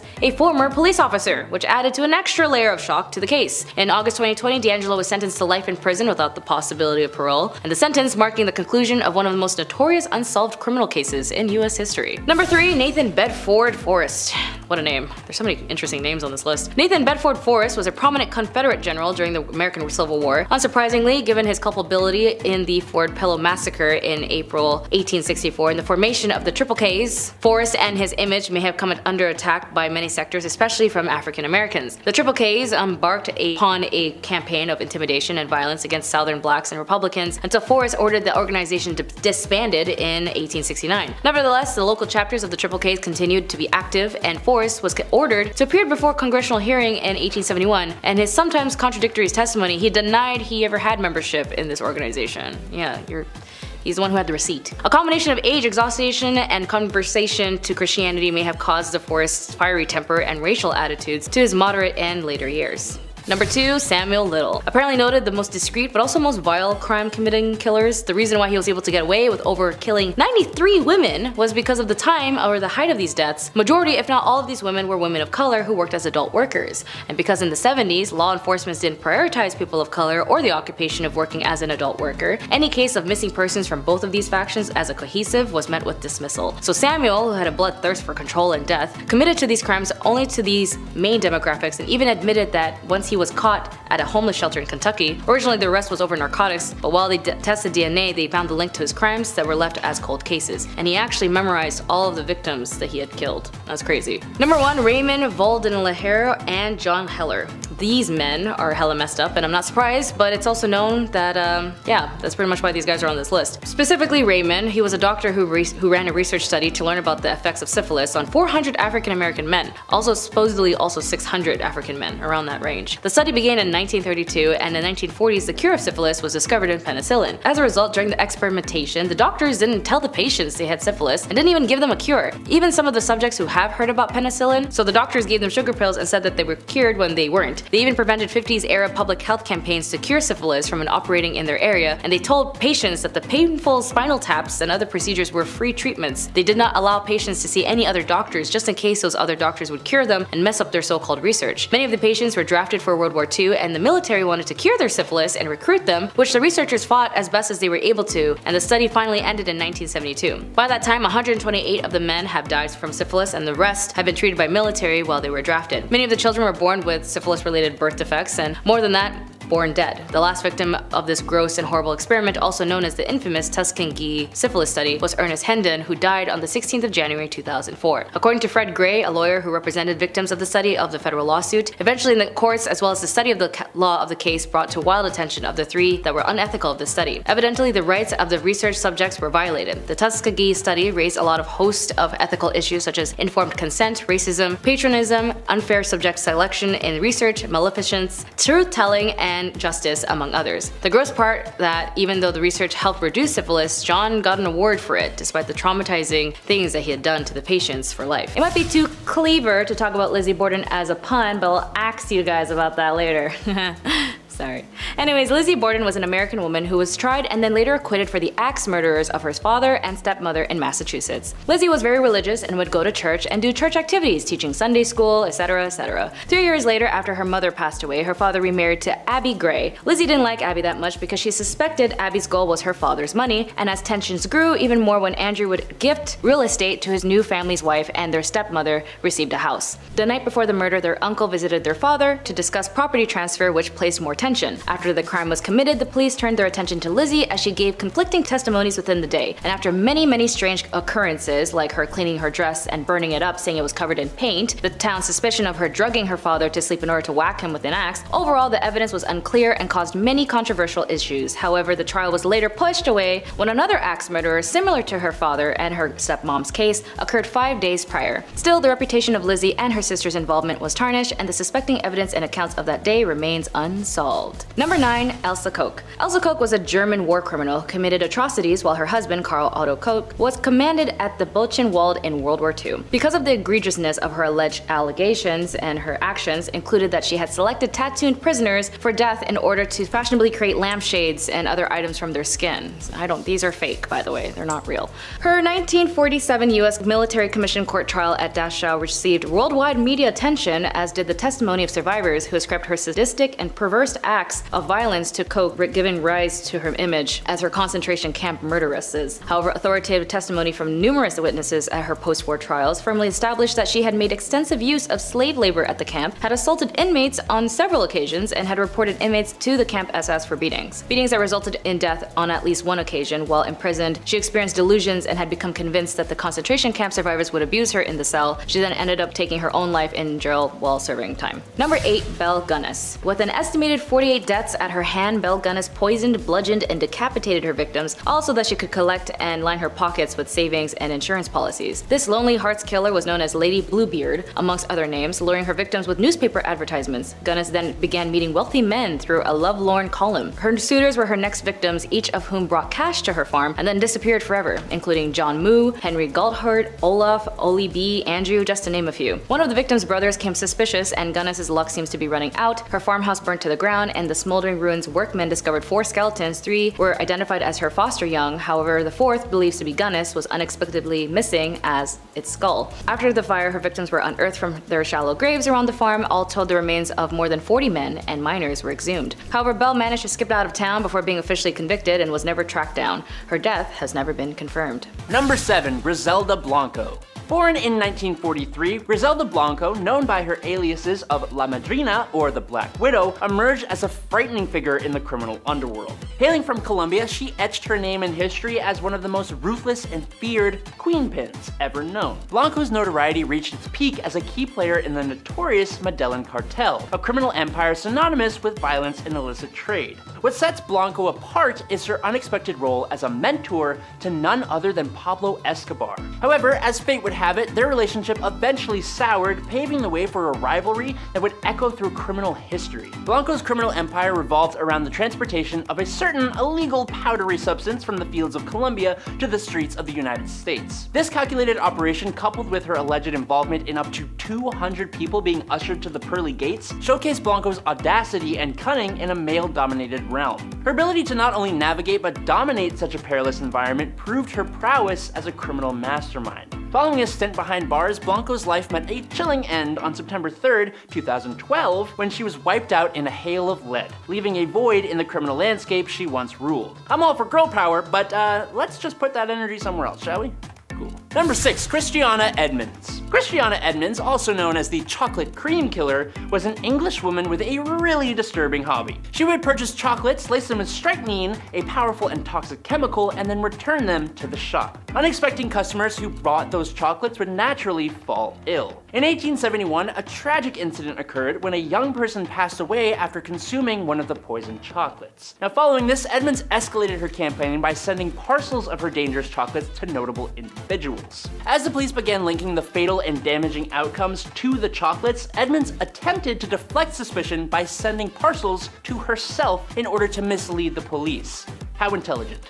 Once she was caught, Edmonds was initially sentenced to death, but her punishment was later changed to life imprisonment due to her mental illness. Number 5. Mary I of England. Born on February 18, 1516, Mary I held the throne as Queen of England and Ireland from July 1553 until her passing. As the only surviving child of the marriage between Henry VIII and his first wife, Catherine of Aragon, Mary I's reign is notable for her brutal persecution of Protestants, earning her infamous moniker Bloody Mary. Her attempt to forcefully return England to Catholicism resulted in the forced passing of numerous prominent Protestants, contributing to a climate of fear and leading around 800 Protestants to flee the country, unable to return until her passing. During her reign, Bloody Mary implemented the heresy laws, which resulted in the burning of over 300 Protestants accused of heresy. Despite the widespread violence, Mary I was never prosecuted for her actions. However, after her passing on November 17, 1558, the winds of change swept through England, ushering away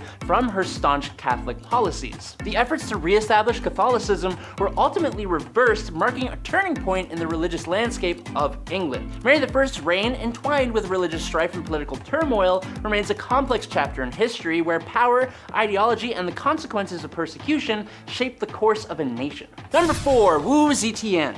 Between 665 and 690, Wu Zetian controlled China as empress through her husband, and later as empress dowager through her sons. However, in 690, she achieved a historic milestone by becoming empress, marking her as China's first and only official recognized female ruler. Wu Zetian maintained her authoritarian position from 690 until her passing in 705. Now, despite the significant achievements in expanding China's territory and establishing it as a powerful empire, her reign was unfortunately also marked by violence and bloodshed. Wu Zetian's rise to power was marked by a series of manipulative and ruthless tactics. She orchestrated the downfall of her political rivals, resorting to schemes such as false accusations, purges, anything to eliminate potential threats. While her success in building a powerful empire is acknowledged, she has faced enduring criticism for the ruthless tactics employed to do so. Number 3. Mary Ann Cotton.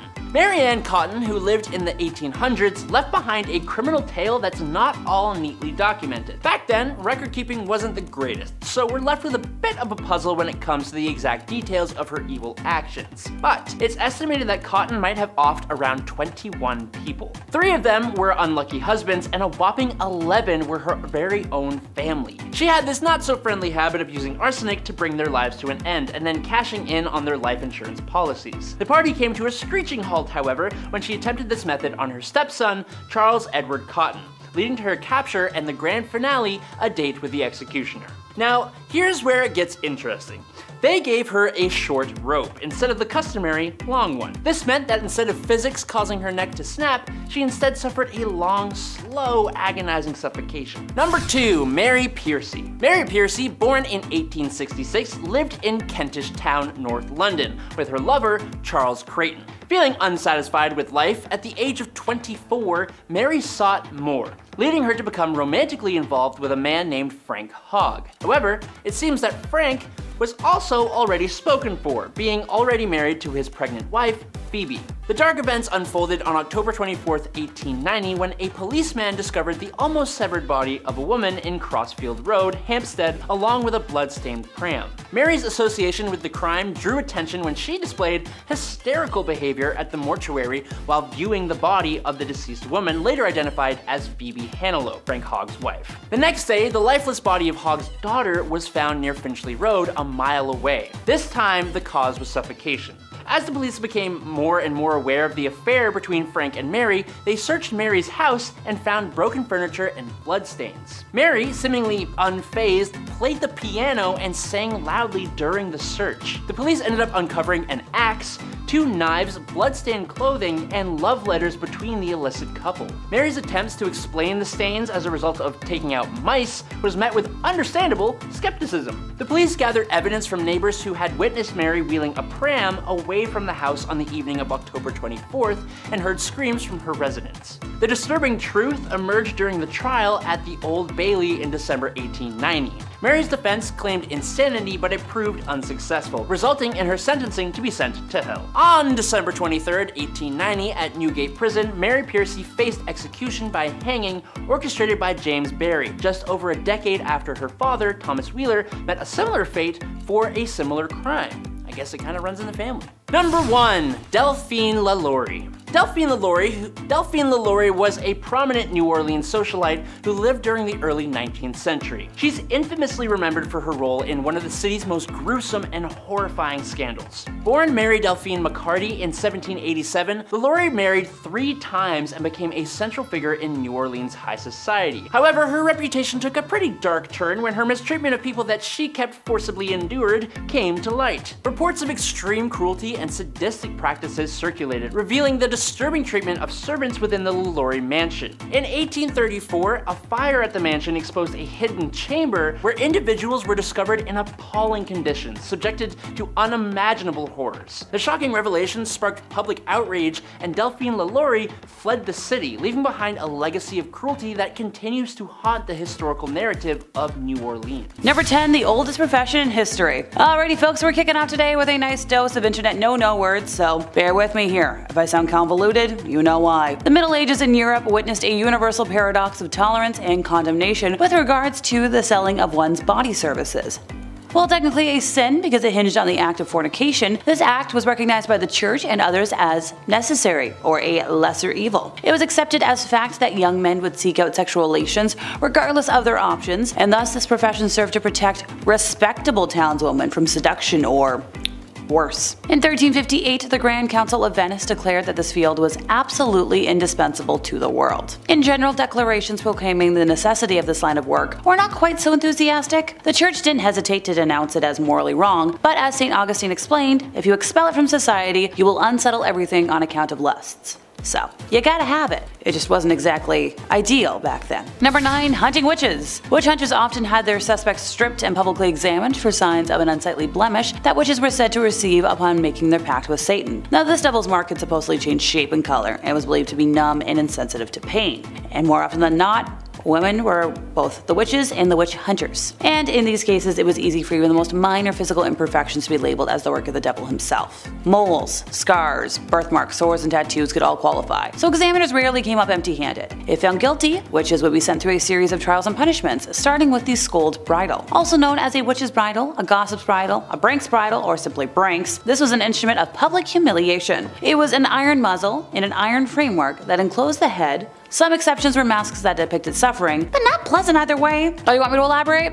Alrighty folks. A bridle bit or cur plate around 5 cm by 2.5 cm in size was slid into the mouth and pressed down on the top of the tongue, often with a spike on the tongue as a compress. Ouchie. It functioned to silence the wearer from speaking entirely and cause extreme pain and physiological trauma to scare and intimidate the wearer into submission. Now this prevented speaking and resulted in many unpleasant side effects for the wearer, including excessive salivation and fatigue in the mouth. Seeing how I've always been a chatty Cathy, I would have been sentenced to this, and my jaw hurts thinking about it. The wearer was then led around the town by a leash, and for extra humiliation, a bell could also be attached to drawing crowds. It was used as corporal punishment for other offenses, notably on female workhouse inmates, and the person to be punished was placed in a public place for additional humiliation, and who knows what else. I'm sure you can put 2 and 2 together. There's things I cannot say. Number 8. Bathing in what now? Aptly named the Blood Countess, Elizabeth Bathory was a Hungarian noblewoman and was one of the most prolific female serial killers of her time. At the end of the 16th century and beginning of the 17th, she tormented and killed up to 650 young women at her castle in what now known as Slovakia. The macabre nickname came from her apparent tendency to bathe in the redness of her victims, as she believed it would help her maintain her youthful looking skin. I'll stick to my Epsom salts and the occasional bath fizzy. Oh, and my cleansing routines. Look, I swear my one cleanser from The Ordinary might look suspicious, but it's not human redness. I just play a vampire professionally, folks. I'm not an actual one.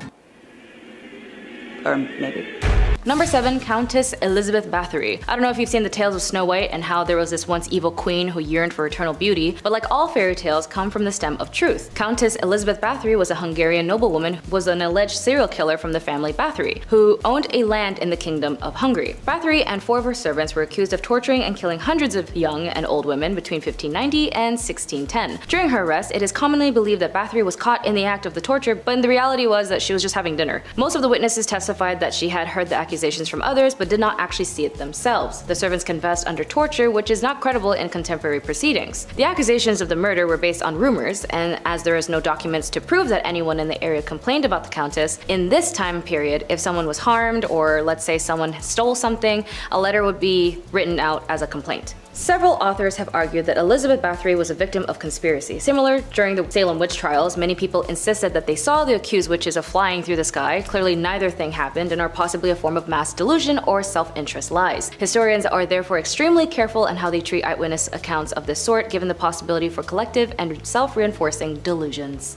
Number 6. Dorothea Helen Puente. Dorothea Helen Puente was an American convicted serial killer, and in the 1980s she ran a boarding house in Sacramento, California, and murdered various elderly and mentally disabled boarders before cashing their social security checks. She paid each of them monthly spendies, but then kept the remaining for what she claimed were expenses for the boarding house. Puente's boarding house was visited by several parole agents as a result of previous orders for her to stay away from the elderly people and not to handle government checks. Despite these frequent visits, she was never charged with anything. Neighbors began to grow suspicious of Puente when she stated that she adopted a homeless man named Chief to serve as a handyman. She had Chief dig the basement and remove soil and garbage from the property, and Chief then put in a newly concrete slab in the basement before he too mysteriously disappeared. In November 1988, another tenant in Puente's house, Alvaro Montoya, disappeared, and after he failed to show up for his meetings, his social worker reported him missing. Police arrived at Puente's boarding house and began to search the property. They discovered recently disturbed soil and were able to uncover 7 bodies in the yard. When the investigation began, Puente was not considered a suspect, and as soon as the police let her out of their sight, she basically fled to Los Angeles, where she visited a bar and began to talk to an elderly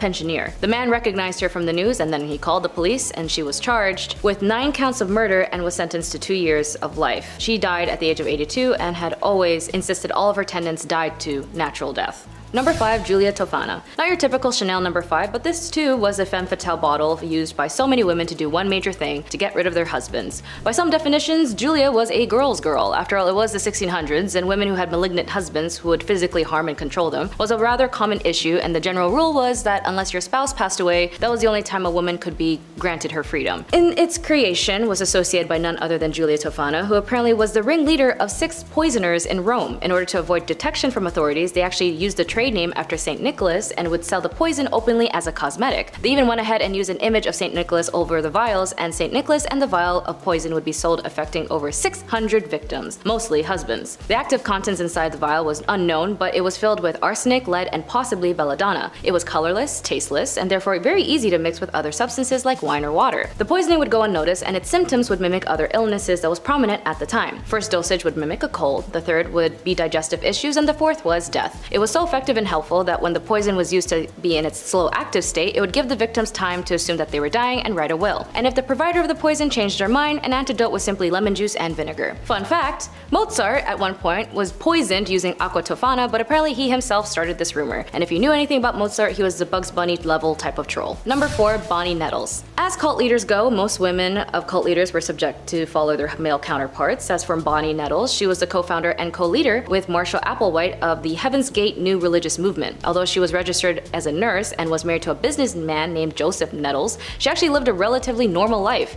However, according to the New York Times, she began attempting to contact deceased spirits by conducting regular seances, and came to believe that the 19th century monk named Brother Francis frequently spoke with her and gave her instructions. She also visited multiple fortune tellers who told her that she would soon meet a mysterious man who was tall with light hair and fair complexion, descriptions that were very close to Marshall Applewhite's appearance. It was unclear how they met, but after Nettles did an astrological reading for Applewhite, they had an instant spiritual connection. Nettles and Applewhite established Heaven's Gate together as equals, with Nettles running the group and Applewhite speaking for her. Nettles claimed to have communicated with aliens about the next level and told Applewhite to tell their followers. When Nettles died from cancer, the mass followers of Heaven's Gates would then follow through by cultivating to take their own lives in 1997. Number 3. Eileen Wuornos. On a bit recent note, you may or may not have heard in this case in the news, but Eileen Wuornos was a convicted serial killer as she targeted only men as an adult worker. She had up to 7 victims and would target specifically motorists, men who she would meet as a hitchhiker. Her story begins when her mother at the age of 14 married her father at the age of 19. After 2 months of having Eileen, her parents divorced and left her with her alcoholic grandparents who were also malicious in their care. Eileen would then do adult work as a minor once her grandfather kicked her out to live in the woods at the age of 15, and she tried to take her own life multiple multiple times, all failed attempts, and until she met the love of her life, Tyra Moore, in the late 80s is when she would continue a string of crime. While she was incarcerated at the Florida Department of Corrections BCI death row for women, she tried to appeal to the US Supreme Court, which was later denied, and at that point she dismissed her legal counsel and terminated all pending appeals. She would then go off and say, "I killed those men, I robbed them cold as ice, and I'd do it again too. There's no chance in keeping me alive or anything, because I'd kill again. I have hate crawling through my system. I'm so sick of this she's crazy stuff. I've been evaluated so many times.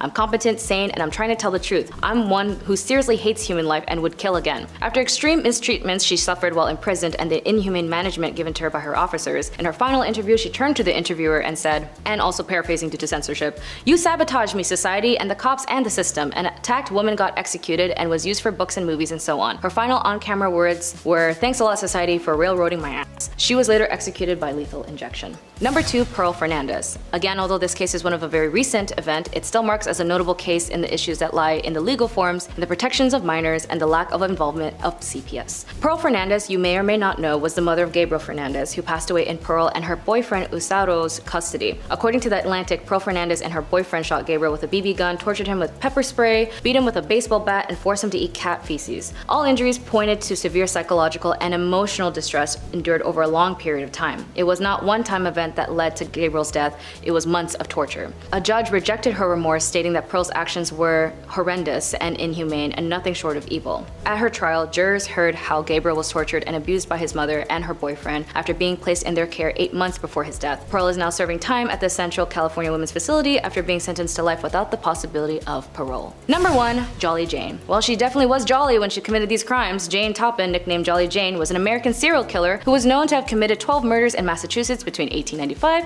and 1901. How did she commit these? Well, she was a nurse, and her objective was oddly enough to target patients and their family members. Doctors who hired her thought of her as one of their best nurses, but today psychiatrists say that she was one of the most unusual serial killers in history. She was born and raised in the Boston Female Asylum, where unwanted female children were often abandoned. There she was adopted by Ann Toppin, where she was under foster care until she was 18. At this point, she then pursued nursing at Cambridge Hospital in Boston. It was here where she stated her interest in the patients was ought to be taken care of. She grew emotional attachments to them, and if she really liked them, she would fake their medical documents to force them to stay longer at the hospital. She would then also dose her elderly patients with opium to see how they react with the drugs, and then upping the dosage each time. She would also watch them slowly succumb to their death, and she would also mix different types of poisons with her patients and other drugs to stage a sickness and nurse them back to health. Very similar to the Gypsy Rose Blanchard case, where her mother Dee Dee had a mental illness known as Munch-Austin syndrome by proxy. This mental health condition is basically where a caregiver makes up or causes an illness or injury in a person under their care, such as the young or the elderly adult, or a person who has a disability. Because vulnerable people are the victims, MSBP is a form of multiple harm cases. Jolly Jane also had a masochistic side, as she would even get into the bed of her patients who were suffering until they died. She wasn't caught until she used a metallic-based poison on a victim, which finally sparked an investigation. In a court 1902, Toppin was found guilty, and then she told her attorney that she actually killed more than 100 people and even got in beds with more of her victims. She was sentenced to stay at an asylum, stayed there until her death. Like Irene of Athens, she ruled between 797 to 802 CE, and the untimely death of her husband caused the throne fell onto her, leaving her solely in charge. And during her regency with her son Constantine, Irene became very influential in government policies. Although she co-ruled with her son for 2 decades, she knew her son was an unpopular emperor, and the empress was an ambitious woman and wanted full control of the Byzantine Empire. With the help of some political allies, Irene led a conspiracy against her own son, but ultimately though the mother and son reconciled, but then again, it wasn't in the end. In 786, the public turned against Constantine after he decided to divorce his wife and marry his mistress instead, and so Irene took advantage of this and once again conspired against her son. In 797, Irene organized a conspiracy in which supporters gouged out her son's eyes, maiming him severely, and he was imprisoned and probably died shortly afterwards. With him out of the way, Irene proclaimed herself as the sole ruler, and Pope Leo III, already seeking to break links with the Byzantine Empire, used Irene's alleged unprecedented status as a female ruler of the Roman Empire to proclaim Charlemagne as Emperor of the Romans on Christmas Day of 800. Under the pretext though that a woman could not rule and so the throne of the Roman Empire was actually vacant, a revolt in 802 overthrew Irene and exiled her. The power-hungry woman remained in exile on the island of Lesbos, where she had to support herself by spinning wool. She remained on the island of Lesbos until she died a year later, and see, this is why you don't get power-hungry and order an execution on your own son by gouging his eyes out. Even if he didn't have many friends, it's not his fault. I mean, Rani of Jhansi, also known as Rani of Lakshmi sounds like a total baddie, maybe not to her enemies, as she was a major threat to them with her violent rage to defend. But hey, when people are occupied, resistance is justified, and she led the Great Indian Rebellion in 1857 against the British colonizers and their imperial government. Wait, this is so cool. According to historians, she threw herself into battle with the reins in her teeth and a sword in each hand, and she besieged a fort where she massacred every British man, woman, and child. Yes, it was terrible for her and many of the Indian resistance, but when it came to colonizers occupying indigenous land, not gonna lie, what do you expect? Like every rebellion of indigenous people who had to resort to violence to protect themselves from people taking over their land, it kinda makes sense. And Rani, who had been noted as the Joan of Arc, Joan of Indian Arc, for her leadership and brilliant military tactics on attacking the British forces. Even Sir Hugh Rose, commander of the British Navy, used artillery to disarm the rebellion, but still, even took note of her leadership and commandment, and was really astonished by it. She assumed regency in place of her adopted son, and rallied forces with the help of the Tatia Tope. She died valiantly fighting against the British to her last breath, and not gonna lie, my kind of woman. What was that mean from Cowboy Bebop? I love that kind of woman that can kick my ass? Something like that. I mean, aside of a woman with the right intention and protecting her people, Queen Rana Valona was a bit of the opposite. She was more of a tyrant than a ruler who had the intention to liberate her people. I mean, in reality, the only thing that the people need to be liberated from was from her. She had once ruled Madagascar and had no doubt she was as fierce as she would have done anything for her kingdom when it came to outsiders and people who came to her land by force. And you guessed it, I'm talking about European colonizers. You see, Queen Rana Valona was the first to rule after her husband, King Radama, after he died. During her reign, she got her uncle executed to protect her power, and some records state that she had ended her own mother's life by subjecting her to extreme hunger. She self-proclaimed herself as ruler as a message by the gods, and when she ruled, she had the people's population go from 5 million to half that number. During the 33 years on her reign on the throne, she isolated the island and seized much of its trade and goodwill exchanges with the African people to the west. She also, with her critics, she forced them to eat poisoned chicken skin and vomit it back up. If they survived the ingestion and regurgitated, they also proved that they were loyal to her, and if they died, it proved that they were secretly disloyal, and her deaths were warranted. It took the island nation decades to recover what was lost under her rule, and in her reign, had killed and chopped off the heads of French and British missionaries and even boiled Christians of Madagascar alive. She killed her rivals in any way that she could and was just very picky, and considering the population was cut in half, she really did pull a Thanos. Number 7. Serfdom. In most Middle Ages communities, the king technically owned all the land in an area. He would lease it out to noble barons in exchange for an oath of their loyalty, and then these nobles had the freedom to govern their land and impose taxes as they pleased. Yeah, as you can expect, they were pretty brutal about it. This privilege for the few landed barons came at a great cost to the serfs. Now this was the poor mass of people who had no land and no rights. They were essentially treated as slaves by the local nobles, and they toiled on the land and brutally worked 6 days a week from dawn until dusk. Per the feudal system, they were forced to produce crops, raise livestock, and offer some value, to pay their liege lord for the use of the land. And the grind never ended. If you were born into the lower class, it was extremely likely you would remain there for your entire life. There was no social mobility or opportunity to work through one's birth position. Instead, the poor, unwashed masses simply kept working hard and toiling away with no chance of ever improving their lives. If that's not evil, I don't know what is. Number 6. Getting married way too young. Yeah, medieval females obtained the status of married woman very early. At the age of a girl reached the age of majority and was entitled to marry. Now, in this scheme of things, the choice of her future husband was based entirely on her parents' will. No wonder a marriage sanctioned by the law of the church turned out to be a nightmare for many wives. Under civil law, a husband was permitted to moderately physically harm his wife. Actually, a medieval tradition advised a husband to treat his wife as a pupil. So teach her place. So a lot of desperate women, therefore, killed their husbands. The legislation of those times had detailed regulations governing punishment for women who had killed their husbands. They were sentenced to death by burning alive or burning at the stake. Kinda like a witch. Creative, but not really. Number 5. Have more than 10 offspring. Yes, I know this can be a touchy subject, so just bear with me here. I'm not calling giving birth evil by any means, or having multiple offspring by choice evil. I more mean that back in the day, it was a woman's job to essentially reproduce as many offspring as possible to help around the home and to continue on the family name. As somebody who has zero interest in ever reproducing, and that is my personal choice, I have many friends who have, and I will be a fantastic aunt. The thought of giving birth once is terrifying, never mind that often. I read about a lady who had 17 offspring, and sure, while some of those might have been multiple births, I can't even imagine the pain. Or also just raising that many little ones, being responsible for that many little ones. The stress, no thank you. All the props to them, but evil because they were forced to, not because they wanted to. Number 4, take up the waste. After that last one, let's start this point with a fun fact, shall we? So the British word for toilet, loo, derives from the French gardez l'eau, meaning, watch out for the water. Gardez l'eau, je parle français.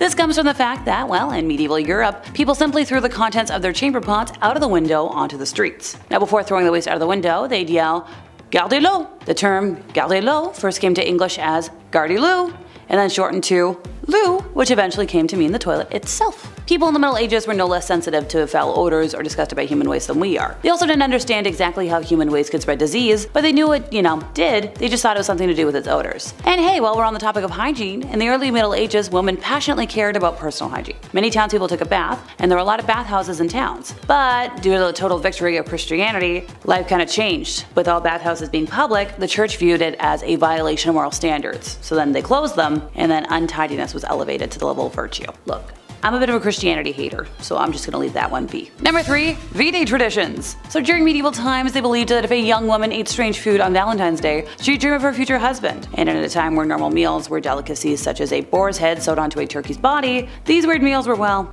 extra weird. The roasted hedgehog was just one of the bizarre foods that these young women would enjoy in hopes of seeing visions of their future Valentines. Yeah, okay, because that's gonna make me gag, how about we do a little palate cleanser before we move on to the next bad thing? So other sayings that were popular at the time was if you saw a bluebird, you would marry a happy man. If you see a goldfinch, you're gonna marry a millionaire. And if you see a sparrow, you're marrying a poor man. If you find a glove on the road on Valentine's Day, your future beloved will have the other missing glove. Now by the 18th century, gift giving and exchanging handmade cards had become common practice. In England, handmade cards incorporating lace and ribbon became popular. And eventually this form of gift spread to the American colonies and into our traditions today. Also, it was found to be terrible luck to sign your name on a Valentine's Day card, and the superstition must have been very confusing for some folks, but convenient for others. As well as cards and flowers, the next gift to become popular was the giving of chocolates, and this can be traced back to Richard Cadbury, of yes, the famous chocolate making family, who invented the first Valentine's Day candy box. Now as those grew in popularity, chocolates started to be given in decorated boxes filled with, romantic imagery. I remember my first boyfriend got me a box back, way back when. It was a box of chocolates. I think my mom still has the box, because it was a really pretty box. Number 2, institutionalized. Okay folks, back to the icky stuff. Being sent away was a way to impose a pious life of no ownership or wealth, sexual relationships, any devotion to God, and administer healthcare and alms to the most unfortunate in society. In reality, it didn't always work. It was a way of kings, lords, and earls banishing troublesome wives,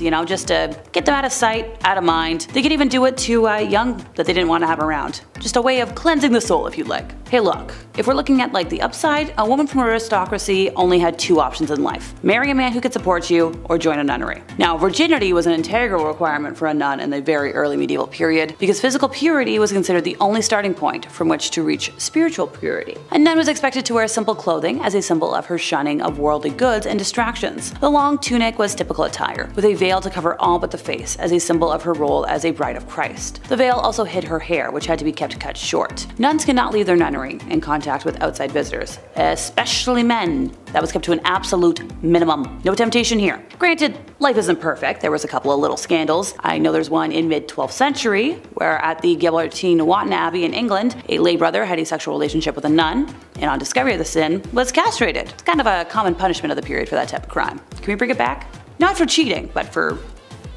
bad things. Number 1, take care of the monthly visitor. As someone who's currently dealing with my regular monthly episode of cramping and being a miserable witch, how women had to deal with this in history before modern products is very much evil in my book. So it was very much a vastly different experience than it is today. To start, medieval women had fewer periods than today's women. Poor nutrition and hard work meant that they had very low body fat, and a woman needs to have some sort of it, or her reproductive system slows down and menstruation ceases. In our modern words, for example, medieval women could use a makeshift, pad or tampon.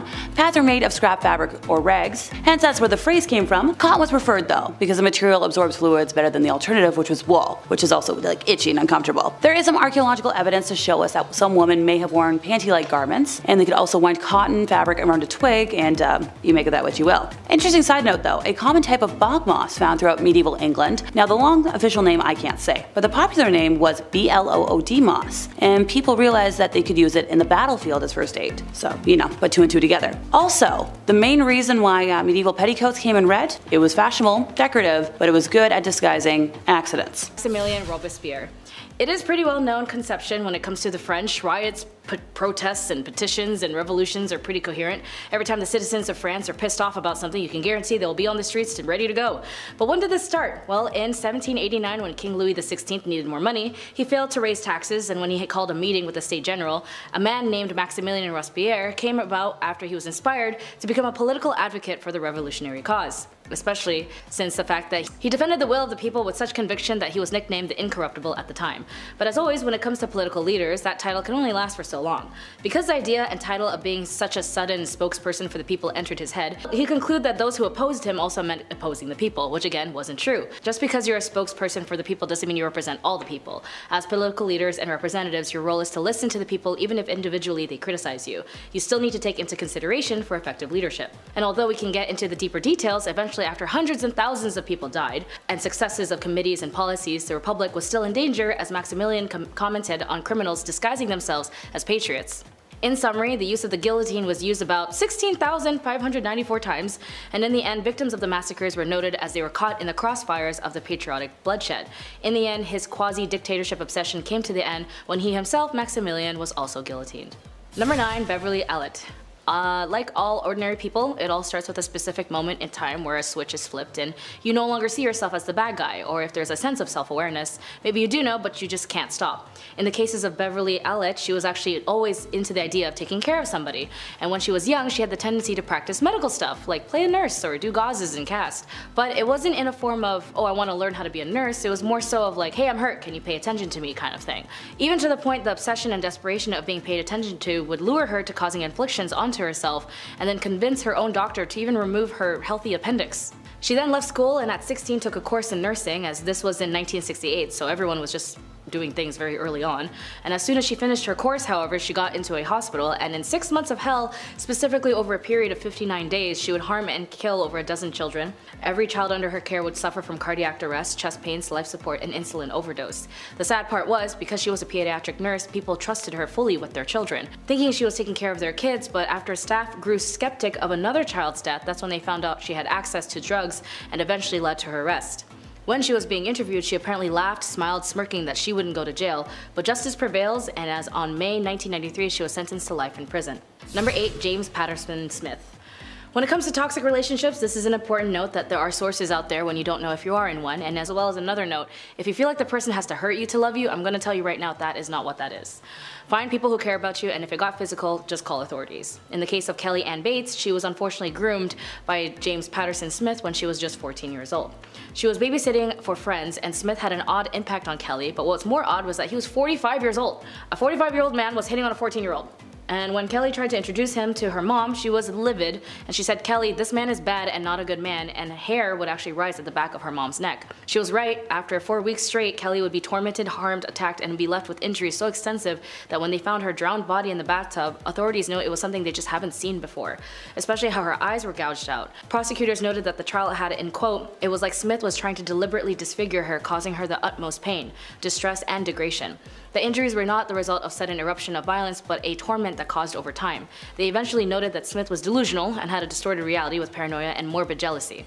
It only took the jury only 1 hour to sentence the man to life. And speaking of Thanos, Wu Zetian also tried to do the same, but with her family bloodline. Emperor Wu's rise to power was achieved through cruelty and calculated tactics. A popular conspiracy theory stated that she killed her own baby girl and blamed it on Gaozong, an empress, so that the empress would be demoted. Even so driven with power that when her eldest son was the crown prince and became the crown prince, began to assert his authority and advocate policies, he suddenly died in 675, and many suspected he was poisoned by his own mother. His next heir and kin kept a low profile, or tried to, but then Empress Wu accused him of plotting of a rebellion and was later on banished, which was going to kick her in the butt later, as eventually a palace coup took place and forced Empress Wu to yield her position, and so the next day her son Zongzong was restored to the power and the Tang dynasty was formally restored. Still considered the golden era, the Tang dynasty thrived as a high point in Chinese civilization and a golden age of cosmopolitan culture, and with the trades and the land trades alongside the Silk Roads, maritime trades by sea, the Tang was able to acquire and gain many technologies and cultural practices and rare luxury items. And it was all thanks to the decision of getting rid of one power-obsessed empress. When it came to Queen Tamar of Georgia, or also known as Tamar the Great, she reigned from 1184 to 1213, as she is also known as the saint of the Georgian Orthodox Church, as she had appeared for her work in creating the Golden Age of Georgia. Together with her father, King George III, ruled the land until his death, and she ascended to the throne after defeating the nobles who dared to question the reign of a woman, and Tamar then killed all the clerics who questioned her and also replaced them with obscene lawyers that only aligned with her political politically. She then married Russian Prince Yuri, who was an excellent military commander and helped her expand the Georgian territory, but unfortunately for Prince Yuri, he was not loyal. He was a big womanizer.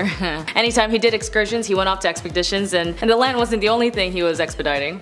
So Tamar found out and she banished him for breaking her trust and her heart. I mean, he did what he was set out to do, but you know, these princes ain't loyal. Elizabeth Bathory was a Hungarian noblewoman and alleged serial killer from the family of Bathory who owned the land in the Kingdom of Hungary. Bathory and 4 of her servants were accused of tormenting and killing hundreds of young and old women between 1590 and 1610. During her arrest, it is commonly believed that Bathory was caught in the act of torment and she was having dinner at the time. Most of the witnesses testified that they heard the accusations from others but did not see it themselves. The servants confessed under torment, which is not credible in contemporary proceedings. See, the accusations of killings were based on rumors, and several authors have argued that Elizabeth Bathory was a victim of conspiracy. Similarly, during the Salem witch trials, many people insisted that they saw accused witches of flying through the sky, and clearly neither things happened and are possibly formed of mass delusion or self-interest lies. Historians are therefore extremely careful in how they treat the eyewitness account of this sort of given possibility and collective in reinforcing the delusions of Elizabeth of Bathory. And when it came to Laura Bullion, also known as the Rose of the Wild Bunch, was a female outlaw who ruled the association with the Wild Bunch Gang, a notorious group of American outlaws led by Butch Cassidy and the Sundance Kid during the late 19th and early 20th century. Laura Bullion was born in Knickerbocker, Texas in 1876, and her family moved to the mining town of Moab, Utah, where she grew up. Laura became acquainted with the members of the Wild Bunch, including Butch Cassidy, the Sundance Kid, and another bunch of notorious outlaws. She developed a romantic relationship with Kid Curry, a member of the gang, and Laura Bullion participated in various criminal activities with the Wild Bunch, including train and bank robberies. She was known for her sharp shooting skills and her involvement with the gang's illegal enterprises, and in 1901, Laura was arrested in St. Louis, Missouri with her involvement with a train robbery. Although she ruled the Wild West with a pistol and a keen eye for targets, she eventually was sentenced to 5 years in prison, but she only served for 3. After her release from prison, Laura Bullion decided to lead a more law-abiding life, where she lived in an assumed name in Memphis, Tennessee, working as a housekeeper. Laura Bullion then passed away in December 2nd, 1961 in Memphis, Tennessee at the age of 85, and her death went largely unnoticed by the public. When it came to Empress of Julia of Agrippina, she was one for the list as one of the most terrible mothers, as unnecessary rulers who ruled under the guise of power by using their child. Yes, Empress Julia Agrippina of Rome regularly tried to overthrow her son. Agrippina the Younger was an ambitious person as far as the Roman rulers go, and she was once the first Roman empress. Although she spent much of her early years trying to dispose her predecessors, she truly believed that she and her son had the birthright claim to the empire, and manipulated her uncle Claudius into changing Roman laws about familial marriage so that the two could wed. Claudius' demise had been surrounded by mystery, and some sources claim Agrippina killed him. Together with her son Nero, she ruled Rome from 49 to 54 CE. Eventually, Nero grew tired of her manipulations and forced her out of power. She attempted to organize political opponents against her son, and he himself had her expelled. Jiang Qing, Lady of China, also known as the Mother of Communism, also known as the Madame Mao, the Chinese Communist revolutionary and actress and major political figure, was the 4th wife of Mao Zedong. She ruled as one of the architects and members of the Band of Four at the top of the Communist Party, and oversaw the destruction of China's ancient culture, art, literature, and agriculture. And although some might see that maybe some of their actions were misled, I'm talking about the villages and tribes spread out throughout China that didn't have a choice in associating with the communist regime. Mao's government had led to the famine and death of over 500,000 people, although it might be noted even more, and Jiang's was accused of fomenting the widespread civil unrest that had gripped China during the Cultural Revolution, but she refused to confess her guilt. Instead, she denounced the court and the country's leaders, and she received a suspended death sentence, but in 1983 it was commuted to life imprisonment. In the end though, at the age of 77, she took her own life in the bathroom of a hospital, leaving a note.